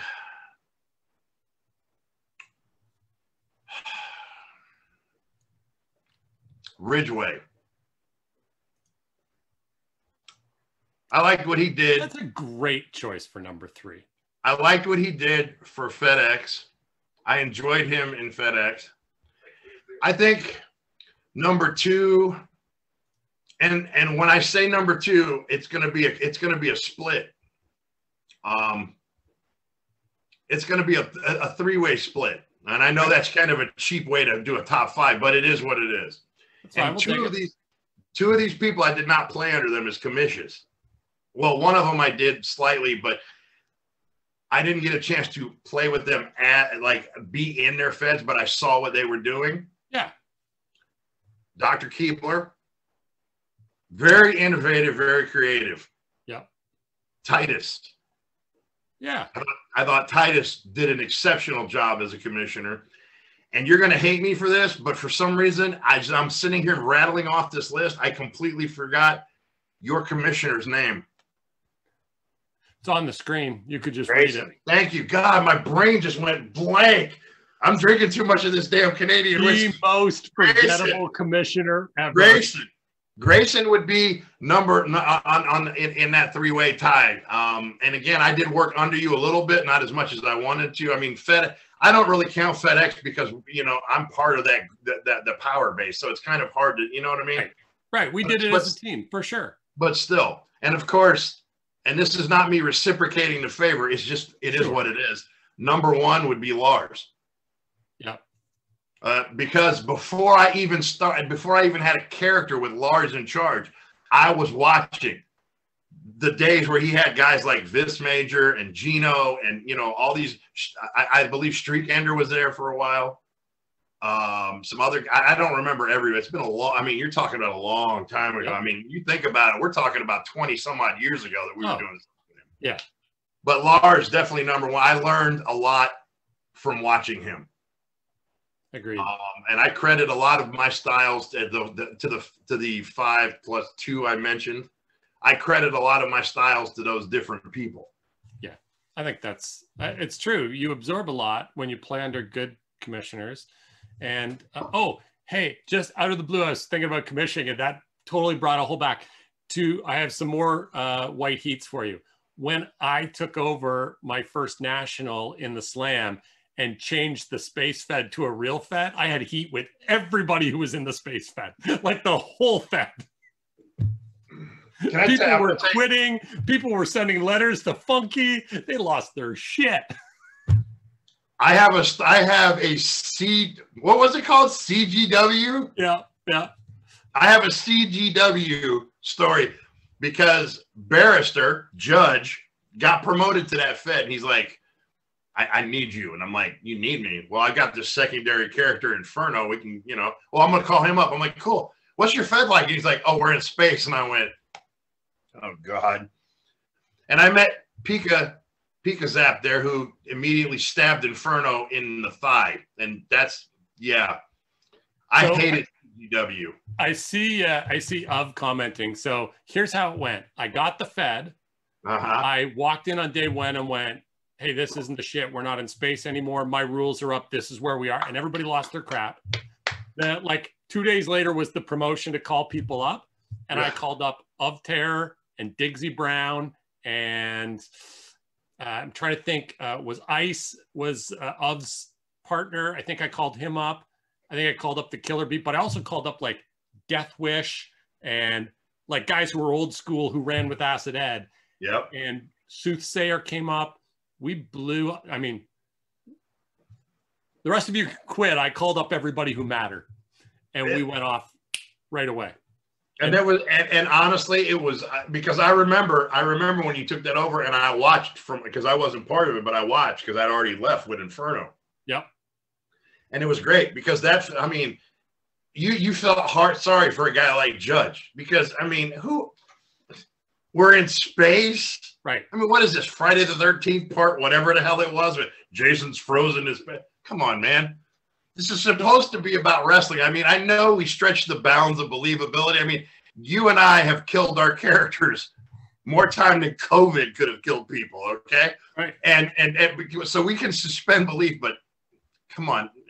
I don't need to go to space to, although I should have done a match where we were all completely weightless. That probably would have been really fun to do. It was a good time. And so when I just realized what we're talking about, like being commissioners, like that was my second fed. And I was so like, yeah, I'm not doing that. Like when Funky gave it to me and he was like, hey, so I'm going to give you the space fed. And I was like, well, it won't be the space fed for long. And he just laughed. I had my rules and everything set up, just copy, paste. Nope, we're done. We're not in space anymore. End of conversation. Yep. I mean, every good commission has. Every time I had all my rules copied, pasted too. Okay, I'm here. Click. There's your new rules. There you go. But yeah, I was very happy when you did that, but I never got a chance to come back up to it. But it was good times. It needed to be done. So yeah, it was. So I started my run in CGW that way. I ended it with White Heat as well. So yes. Somebody had a character, a super creative character named SCSA Stunner. I remember that name. Stone Cold Steve Austin Stunner was the name of the guy's character. And he had an alt. And his alt used to write for the news on the homepage. Mm-hmm. And the alt basically wrote stuff that I was like, that's about me. That was untrue. So I ran it up the ladder and I'm like, hey, you can write and in character and all that, but he's flat out lying about me cheating to give people title match. Like, this can't be a thing. And they basically, the editor-in-chief said, oh, you know, like, I don't think he's broken any rules and we don't police what they write. So I basically said, hey, so he just writes like a post for you once a week. I run a super active Fed for you. And they were like, yeah, no, we're not going to do anything about it or make him take it down. And I was like, cool. Who runs CGW now? Because it's not me. Sorry, I was looking at a text message. No, you're right. I'm sorry. My wife was, anyway. Sorry about that. I have ADD. I've had it for years. I get distracted real easy. I'm more than a little aware of that. Sorry. There you go. I see our father out there giving me some crack about it. So that was one. Let's talk about this. Let's go top 5 on this one as well. Off script and unprepared. Okay. Not yours. Okay. Top 5 favorite characters in the game. Oh, man. Unless you'd rather tell me who were the 5 characters you hated the most. The 5. Oh, I'll do both. I'm brave. I'll do both. Top 5 characters I hated in the game is, see, there was Sean Juan, or whatever his name was. Pika. Couldn't stand him. Still can't. Prototype, who can suck my ass. No, actually, you know what? Hold on. We'll get to Prototype. He's not number 3. Let's see. Man, I got to really think about that. While you're thinking about this, let me throw something out. So I see Max Sterling is on watching the podcast. And I just want to say this. Hey, Max, you made the transition from playing with us to actually being a wrestler. When are you going to come on the podcast and talk about that? Oh my God, that would be awesome. Right? It's out there. Do I know Max Sterling under another name? Yeah, I think you do, but I'm not going to tip you off. Oh, damn it. Come on, man. I'm old. I can't remember any of this shit. Back to the guys. Okay, so we said Wan Shan, we said Pika. I'm hard pressed because there's not a lot of people I dislike, you know, but there are some. I'm trying to think off the top.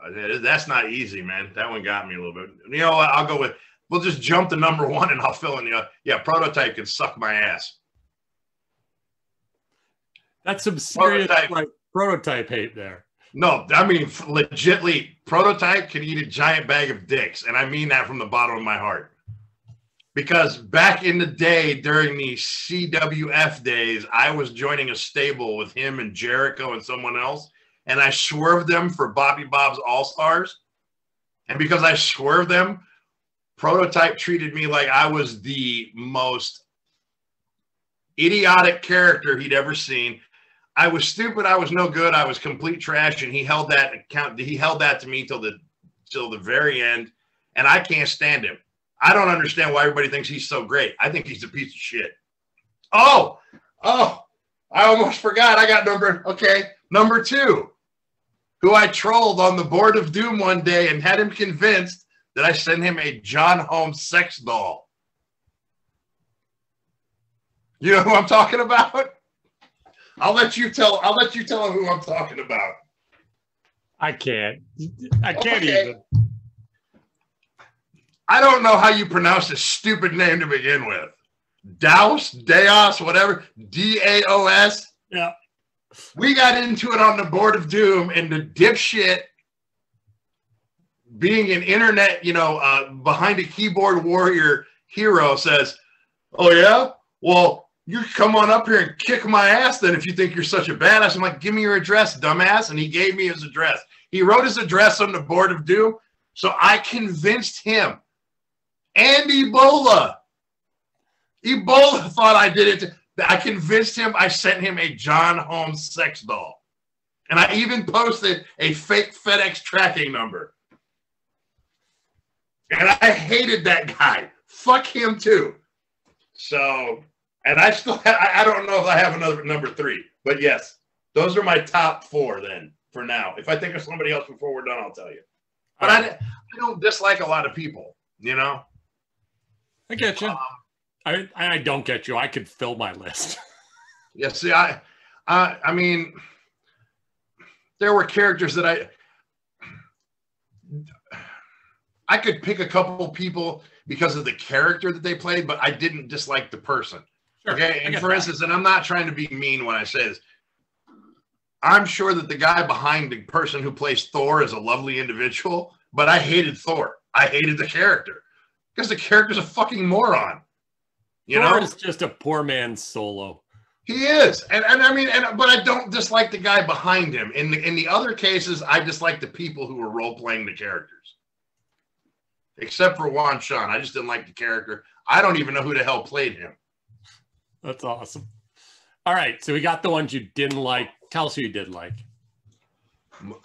Well, my top guys, and this is gonna, you know what? I could have 2 separate top guys lists. I could have my top 5 Jeff characters. Okay, let's skip them. Give me the rest. I'm interested in the other ones. But see, I know where you're coming from, but I've told this before, and I will continue to say this till the day I die. Nobody brings the best out in me like you do. I'm glad. Nighthawk, Alan Scott. It doesn't matter who it is. Nighthawk, Alan Scott, Joe Power. Well, maybe not Joe.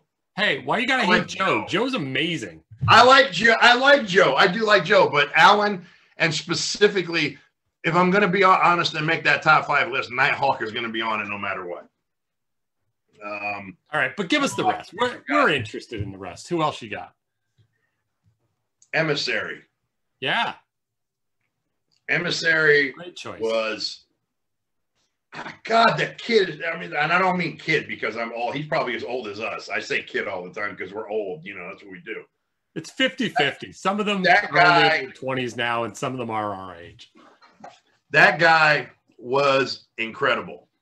And he just never, at least during my times when I was with him, he never really got going.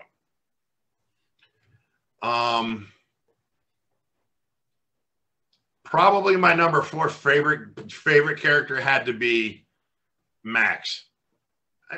Who doesn't love Max? Okay, so hold on, because Max has like 50 iterations of Max. He went all Clone Wars, and then we had to deal with Vamp Max and Armani Max and like Suicide Max and good old Max. Me too. This one for you. That's the Max. That's right. Max Entropy. Right. I love the guy, and he's the only person I know who actually looks like his avatar. He looks like Bam Margera, who happens to be one of my other, he's like my number 1 guy. I love skateboarding, and he's my favorite skateboarder. Well, was anyway. But I mean, Max, who doesn't love Max, So that would be number 4. This is really hard because you think about all the people you're leaving off the list because you want to make like a top 25 list because it's really so here's the deal. You're going to name 5, and the next podcast, I'm going to specifically talk to all the people you neglected. Oh shit, that's fucked up, man. That's messed up, dude. It'd be a good time. After Max and after Emissary, I would probably have to go with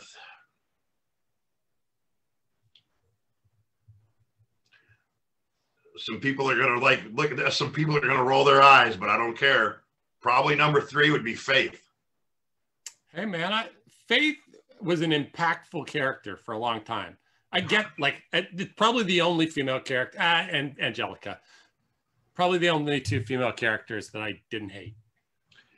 And the thing about it was, and I know I was kind of goofing around talking about how awkward it was to write a romantic story with somebody that you knew. But Eric was different with Faith, and what he brought he was able to bring out a side with Storm. And I mean, honestly, I really enjoyed playing with Faith, even though near the end there, he just like, he didn't want to really do Faith. And I understand that. You get to a point where you don't want to do somebody and you know, I get that. Number 2, Jesus Christ, man, this is a lot harder than I thought it was going to be. Because I know who my number 1 is. But I'm really having a hard, because again, I don't want to make anybody feel bad because there's like so many people I could put on this list. Hey, just so we're clear, if Mav doesn't name you and ignores you and you want to come on in the next podcast and just fire some blasts across Adam, I will totally support that and have you on. I'm going to tell you, okay, I'm just going to be, because it's and ready, I'm going to preface it. And I know as soon as I say this, you're going to get it and he's going to get it and probably some other people will too. The only guy Storm never swerved and would never swerve is number 2 on my list. Genocide. Genocide and Storm have been friends for decades. He's never swerved Gino, even during the Instant Karma initiative. When he was going after Gino's wife, he's told it, you do not put your hands on Genocide. He is my friend. Gino would be number 2 because I was an asshole and a douche before I met Gino, but I didn't become the most manipulative bastard in wrestling by myself. I learned a lot from my boy Gino. And of course, my number 1 is going to be Nighthawk because that's by the way, super unpopular opinion. The popular thing is to hate Nighthawk as a character. XS hates him. I'm pretty sure Colt made some comments about, like, it's pretty popular to bag on Nighthawk. He hasn't been around in ages, but I'm gonna tell you, and you know what? I'm gonna tell you why. I'm gonna tell you exactly why. Nighthawk. One of the things that I like about role playing is it gives me an avenue. I've often said that, and I know. You hear me out before you think about where I'm going with this. I often look at Storm as one of my taglines is the real face. It's from a Linkin Park song. The real face inside is right beneath your skin. Storm is the person I want to be sometimes. Not the guy who stabs everybody in the back, but the person who tells people exactly what he thinks. Now, like, we're here amongst friends, so I'm going to be me with you guys. But if I'm out on the street, I'm not going to walk up to, you know, somebody and be like, fuck you, get out of my way. That's not who I am. Storm allows me to be the person inside I want to be sometimes. He taps into that dark energy. I'm sorry, I'm pouring myself another drink. I'm going to tell you guys right now, Canadian whiskey. I love Canada. I want to move next door and live next door to Jeff. Mom, we got a bar, we got space. It'll be great. It'll be awesome. But Storm allowed me to work through some things that I had issues with. And when I came across Nighthawk and the religious aspects of Nighthawk, because for the longest, and Jeff will tell you, because not only do we talk about wrestling, but we talk about God. Sure. We've talked about those things. And there was a time in my life where I said, no, there can't be a God. Not with all the stuff that goes on in this world. There can't be. There's no way. And I was able to explore the religious aspect, because if you go back and you read a lot of stuff with Nighthawk and Storm, there's a lot of religious aspects to it. For instance, his son Sean was raised in an orphanage by a priest who turned out to be Hunter. Okay. Pariah, when he was going on his thing, he was going to extinguish Eve Riley, I believe he called her the Beacon, and he was going to extinguish Gilgamesh, and he was going to extinguish Nighthawk, and he did it with the three, what he called the 3 from 30, which was the 3 silver daggers that were made from the 30 silver coins that were given to Judas to betray Jesus. All that came from Nighthawk. All that stuff came from the interactions between Jeff and I. And I don't care if you like religion or if you think it's hokey or whatever. I love the work that we did together. And I was able to explore Christianity through Nighthawk and Storm. And Storm has even had, you probably go back and you look, and there were moments where I tried to make Storm redeem himself for all the terrible things he's done. But at the end of the day, Storm's a douche, and I got to be Storm, you know? I mean, I think that's Gino's life story. At the end of the day, I'm a douche. Let me tell you what I did, and Jeff and everybody else can attest to this, and XS will admit it. I'm not the one who gave myself the moniker the most manipulative man in wrestle that eventually turned into the most manipulative man in wrestling. That was given to me by Johnny XS and Static. Yep. Static, and I had the and here's the beauty of it. You know how many times I would swerve somebody, and I would do this swerve, and you'd have guys like Jordan and Erica. We saw it coming, but you keep falling for it. Then I must be good at what I do, you know. But anyway, Nighthawk brought the best out, and whether you like it or you don't like it, whether it's your cup of tea or not, it's some of the best stuff that I did. Jeff brings out a side of me creatively that just sometimes I get lost in it. I mean, the match that you and I had in CWA for the Canadian title, the one I said I didn't win, and we both know I didn't win. I mean, because I followed you the whole match. Only one of us got the belt. That's all I'm saying. That match started out, and our Chain Reaction had us in some stupid jousting. We were supposed to joust. And, of course, I'm not going to take this seriously. So the match starts out, and I literally have Storm glue himself to the saddle so he can't fall out of it.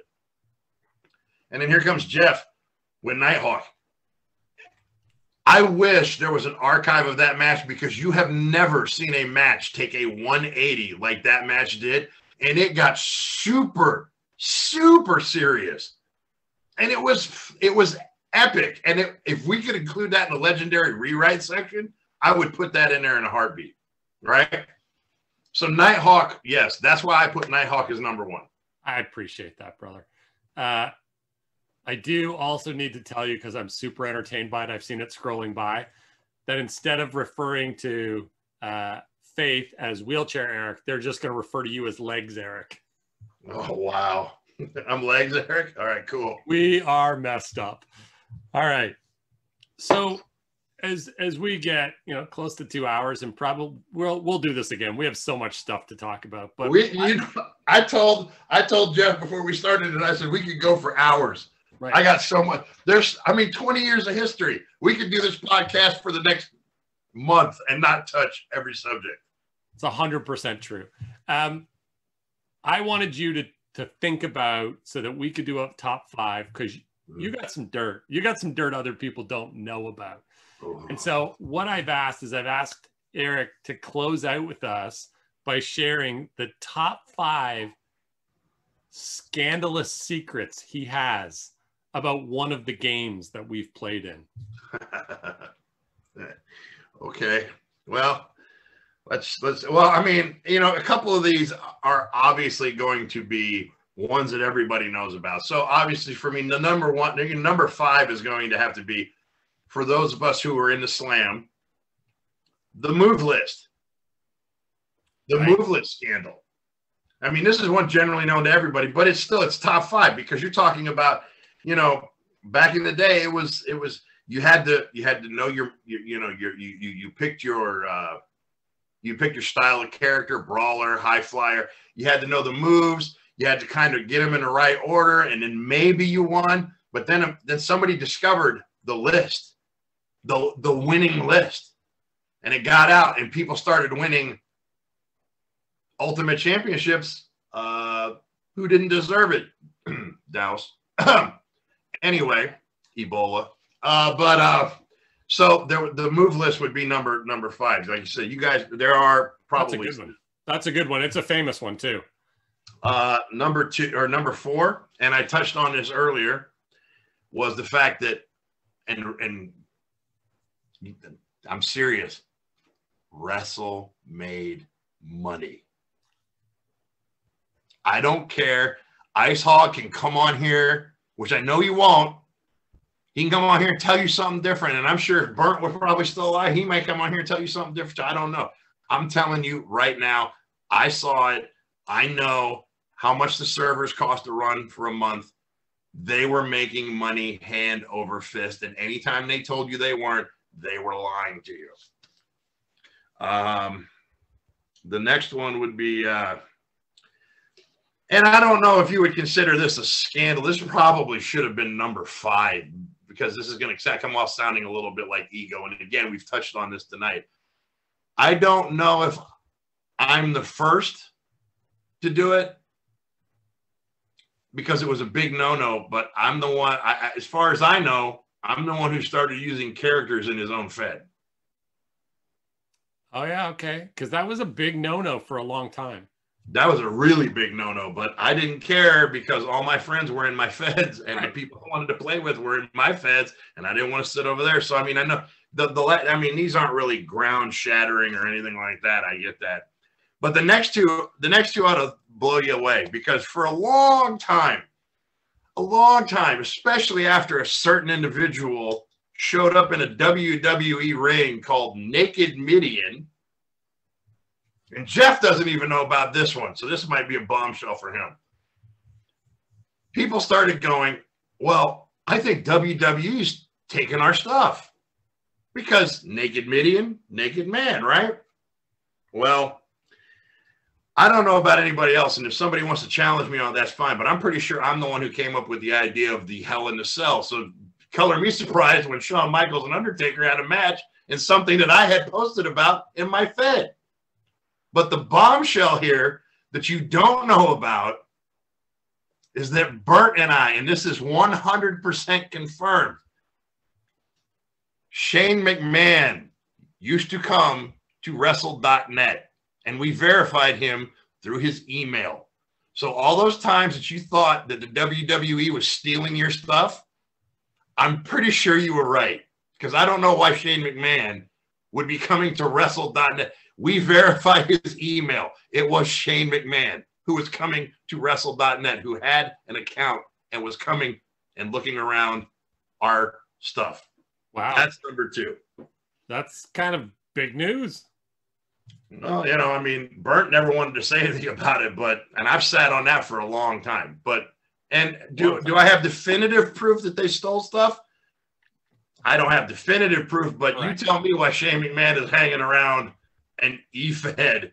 I'm just saying, you know, take it for what you want. The number 1, though, revolves around a comment. Maybe he played. Hey, maybe he did. You don't know. I mean, it's possible. The number 1 on the list, this one might surprise a lot of people. Maybe not if you listen to some older podcasts, because I did address this at one point in one of the older podcasts. But again, because I was on a phone and you kept getting wah, wah, wah. I sound like Charlie Brown's parents when we were talking. The move list from CSlam. I got the move list from somebody. And you're never going to believe who I got the move list from. One day I get an email, and the title of the email is "Burn This and Then Your Computer."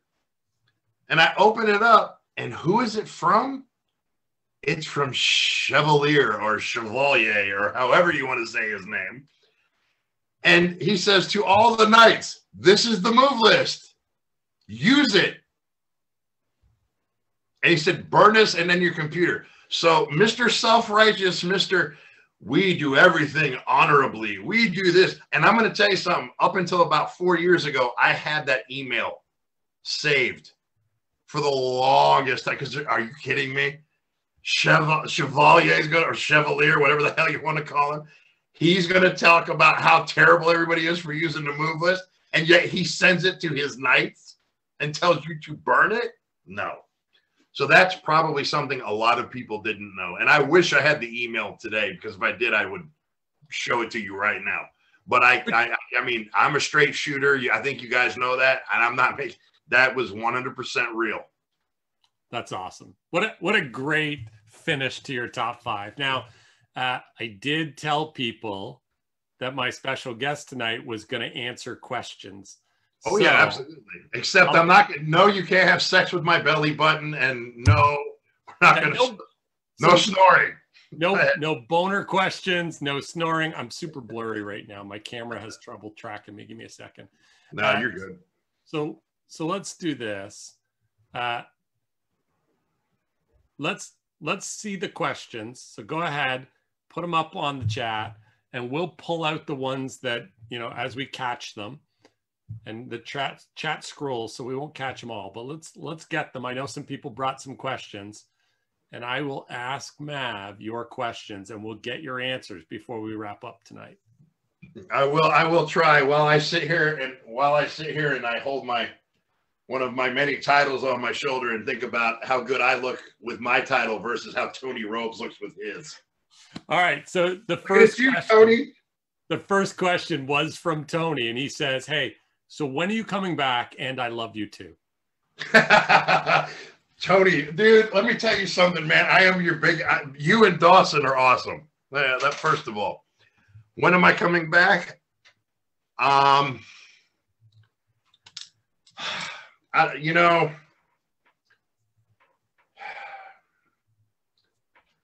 all seriousness, there's a part of me that wants to be creative.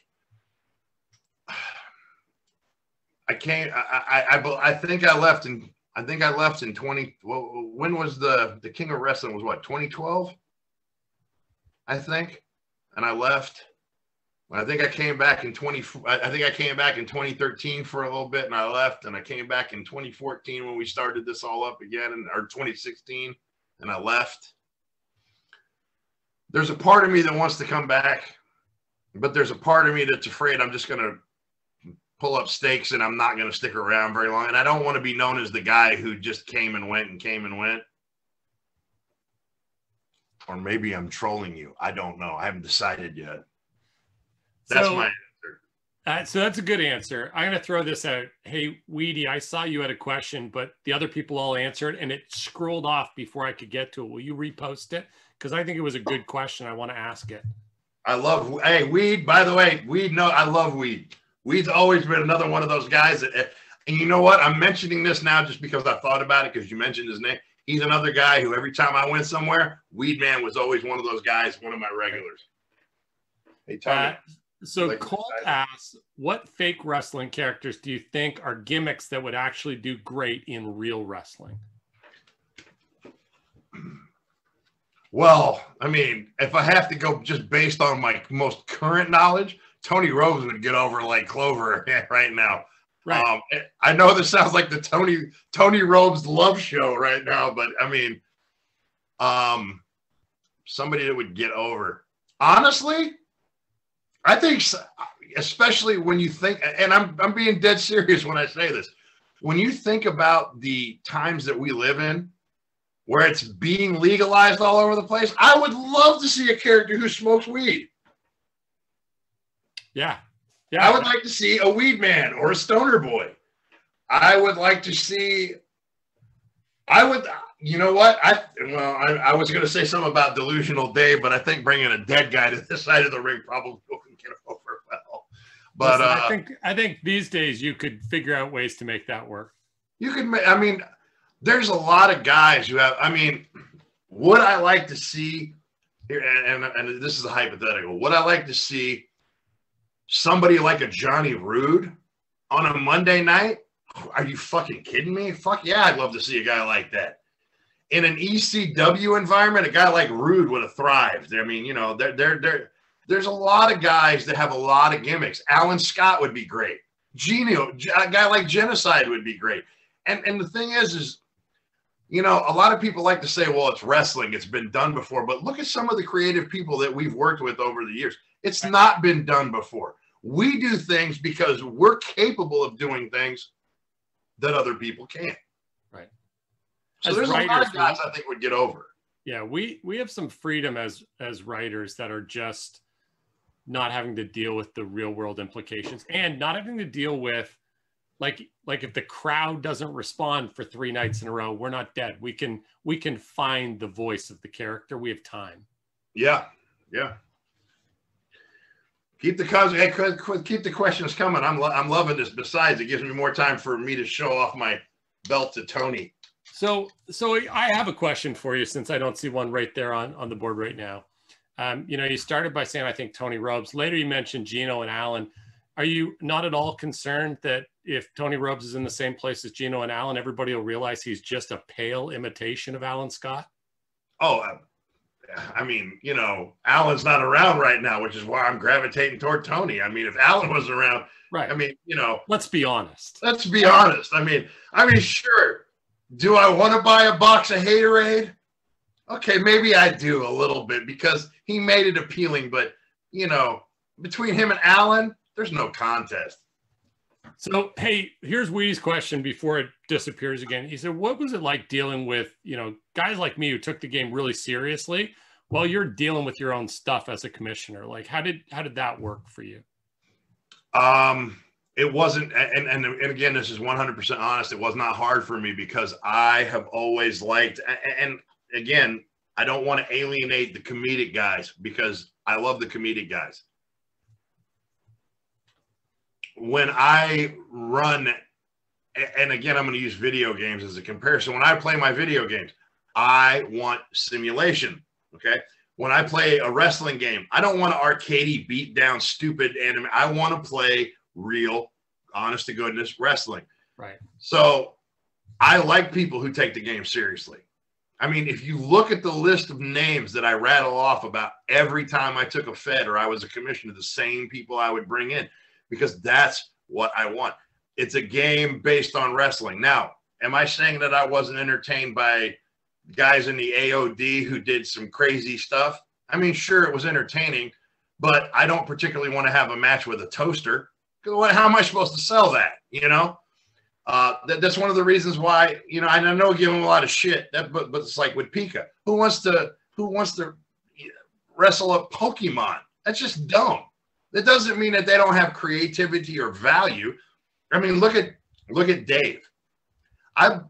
Dave is 130 pounds soaking wet. I had him win a title match by tripping over the rope and falling on his opponent. Okay? And that's funny, but I like the guys who take things seriously. So when they take things seriously, you know, it can be a little bit, you know, when you're trying to deal with everything, it can be a little overwhelming, but I like that. I enjoyed that. You know, I love my comedic guys too, but I do like the more serious side. So Omega asked, like, how do you stay so creative for so long? Like, how did you manage to drive that creative flow for, you know, let's face it, almost 20 years? I love specifically that Omega asked me this because I didn't know Omega had a podcast about my favorite form of music. Right. Music is my muse, and I am able to stay creative. And I'm not gonna, you know, and I've done this with Jeff before. Like I'll go do something. I'm listening to some music, and then I'll hit Jeff up sometimes, and I'll be like, "Hey, man, I just thought of this character." Music has the ability to drive my creativity. Now, I'm sure Omega knows Kill Switch and Gage, and you've heard me mention them before. I can sit down and listen to a Kill Switch album and just close my eyes, and I can literally fill up a notebook with ideas just based off of the mood of the music, the lyrics, and things like that. Music has always been the driving force behind my creativity.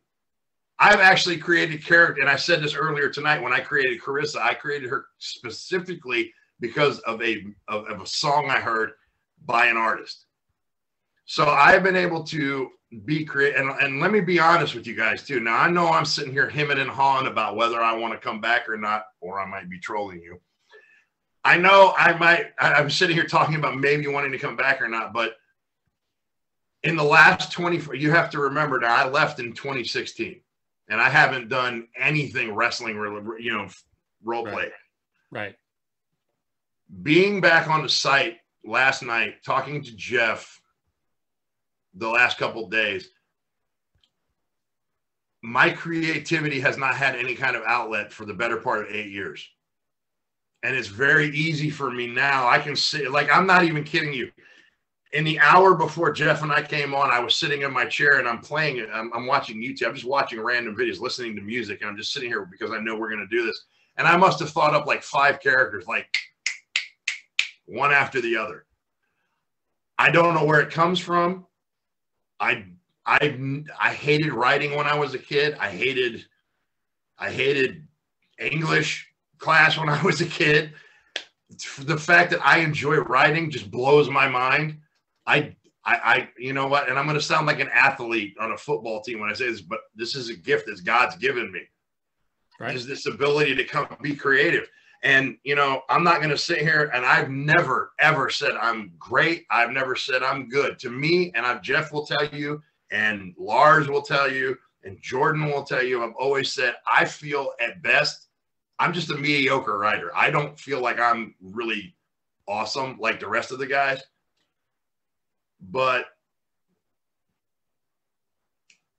it's, I don't know. That's just it. I mean, but the music has always been my muse. It's always driven me. And I'm so happy that Omega asked that question, considering that because I know he knows what I'm talking about. I know he feels. Does, and he commented that he knows what you're talking about. He's right with you. Hey, Stan Daniels is on. We love Stan Daniels. Stan, I love you. I fucking love you, Stan. Not quite as much as we love Man Daniels, who we haven't seen in a while.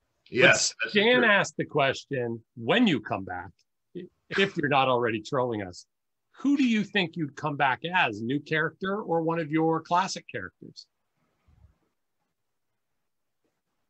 Okay, I didn't want to say anything about this earlier because Jeff and I have talked about this. We were talking about this the other day and we were talking about it tonight.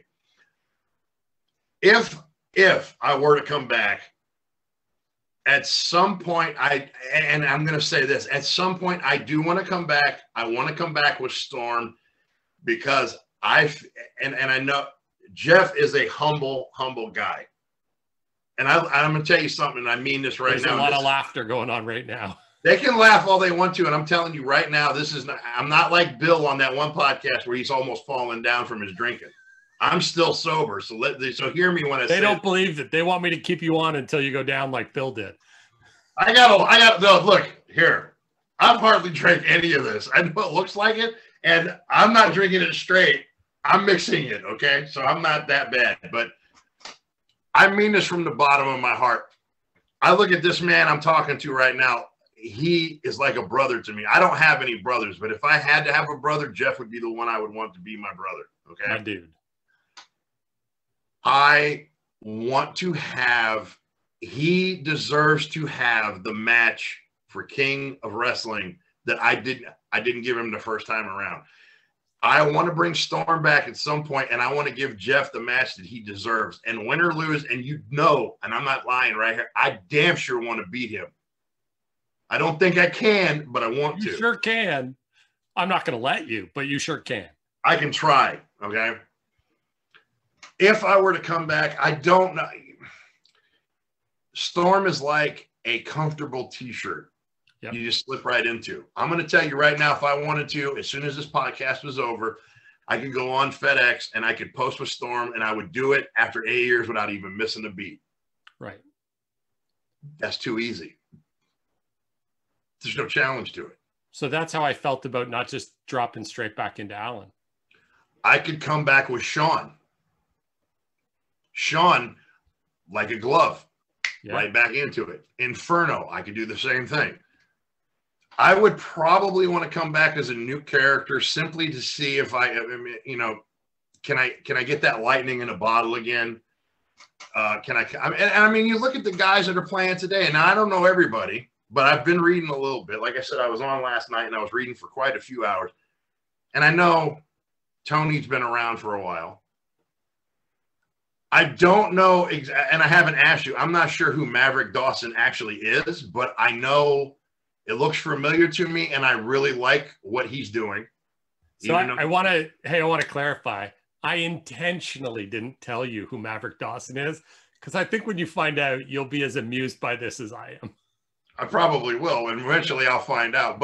And even though he stole my name, I'm kidding. Anyway, I mean, can I get over? I mean, even if it's the same people, we don't know who they are. Can I get over in the world we're in now? I mean, can I still do that? I don't know.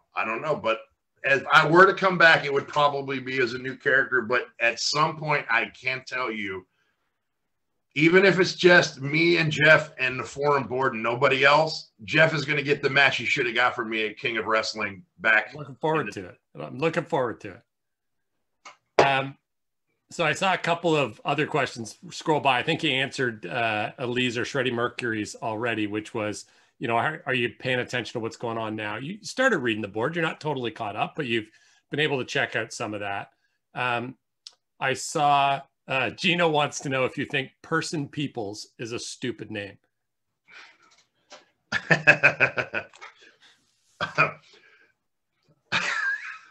God damn it. Fuck you, Gino. God damn. Because he knows what I'm going to say. Yeah. It doesn't matter whether your name is stupid or not, because you can. Can you get it over is all that matters. That's it. That's all that matters. I mean, Toaster got over and you're named Toaster. I mean, come on. That's right. Would it be a name I chose? Fuck no. But I mean, yeah, I actually, when I saw the name, I was like, that's kind of a stupid name. But if you have the talent, it doesn't matter. I mean, I have a guy named Delusional Dave Diamond, of all things, Right. And I get him over. So no, I think the name's kind of silly, but it doesn't matter. If he's got the work and, he does the work, it's good work. I like what I saw. So that's awesome. Hey, Max Sterling asked, which Wrassle Fed did you enjoy commissioning the most? Oh, CWA, hands down. Yeah. CW, of course, CW. And to a point, NGPW, because I got to, most commissions go through their journey, and they commission feds that people have commissioned before them. I got the privilege, and I mean this from the bottom, I got the privilege of creating the CWA. I got the privilege of creating Saturday Night Slam. And then I got the privilege of changing that to Next Gen Pro Wrestling out of Japan.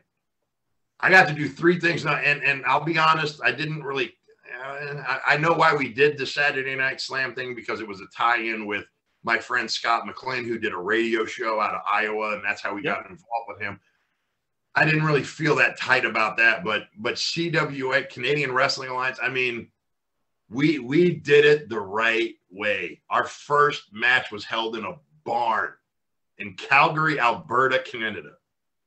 And this just goes, this is my affinity for Canada, which is why one of these days I want to move next door, at least down the road from Jeff. We got space for you, man. I've always loved Canada. I wanted to do the Canadian Wrestling Alliance. It was my first love, and it will never, ever, I mean, I couldn't love a Fed anymore, because the guys that I had, we did our time in a barn. We did our time in a bingo hall. We did what was it? What did we call it when we were trying to bring up the Indie Fest to the national level? I remember. Yeah. What was it? It wasn't Sponsor Wars or Stable Wars. It was something else. Yeah. Fed Wars. Fed Wars. And the guys that I had believed in what we were doing. And we had a heavyweight title. We didn't have a world heavyweight title. We had a tag team. We didn't have world because we weren't a world. Right. We weren't on that. And the guys that I got together with me, we took it from nothing and we made it something. And CWA has always been my baby, and it always will be. As a matter of fact, if I ever came back to FedEx and we did that split thing where we had different feds, I would totally bring CWA back. Oh, see, now we're going to get a chain of people who want to see a CWA return.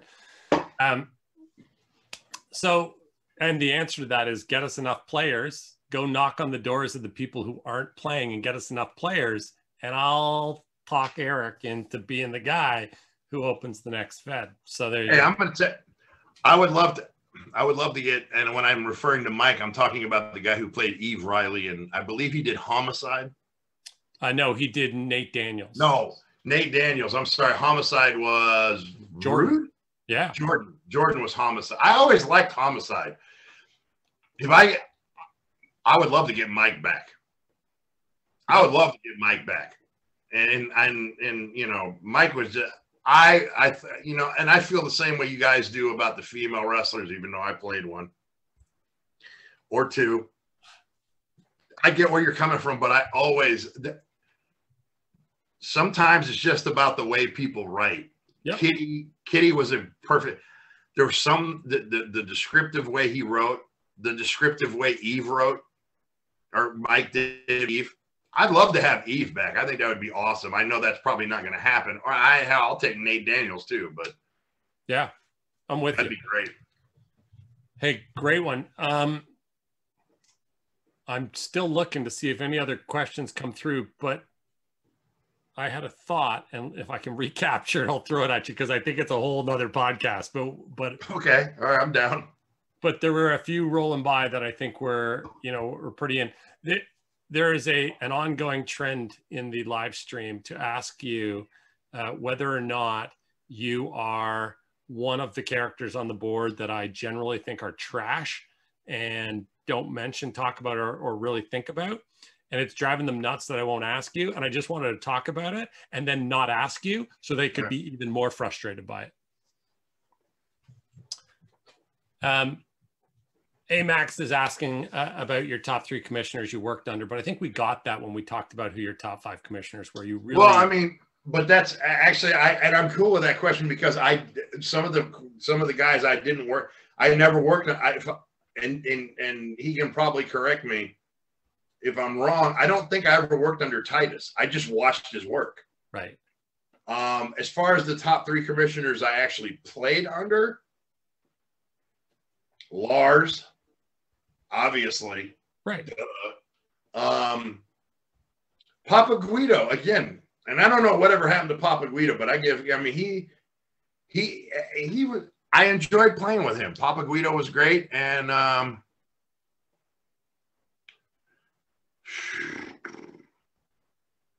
thought about going with Judge, but I would go with Ridgway. Yeah, Ridgway's a great choice. Honestly, we've been talking about Ridgway for a while, and the truth is, if one of us could figure out how to tap him on the shoulder and get him to know we were playing, he's a guy we'd really like to see back.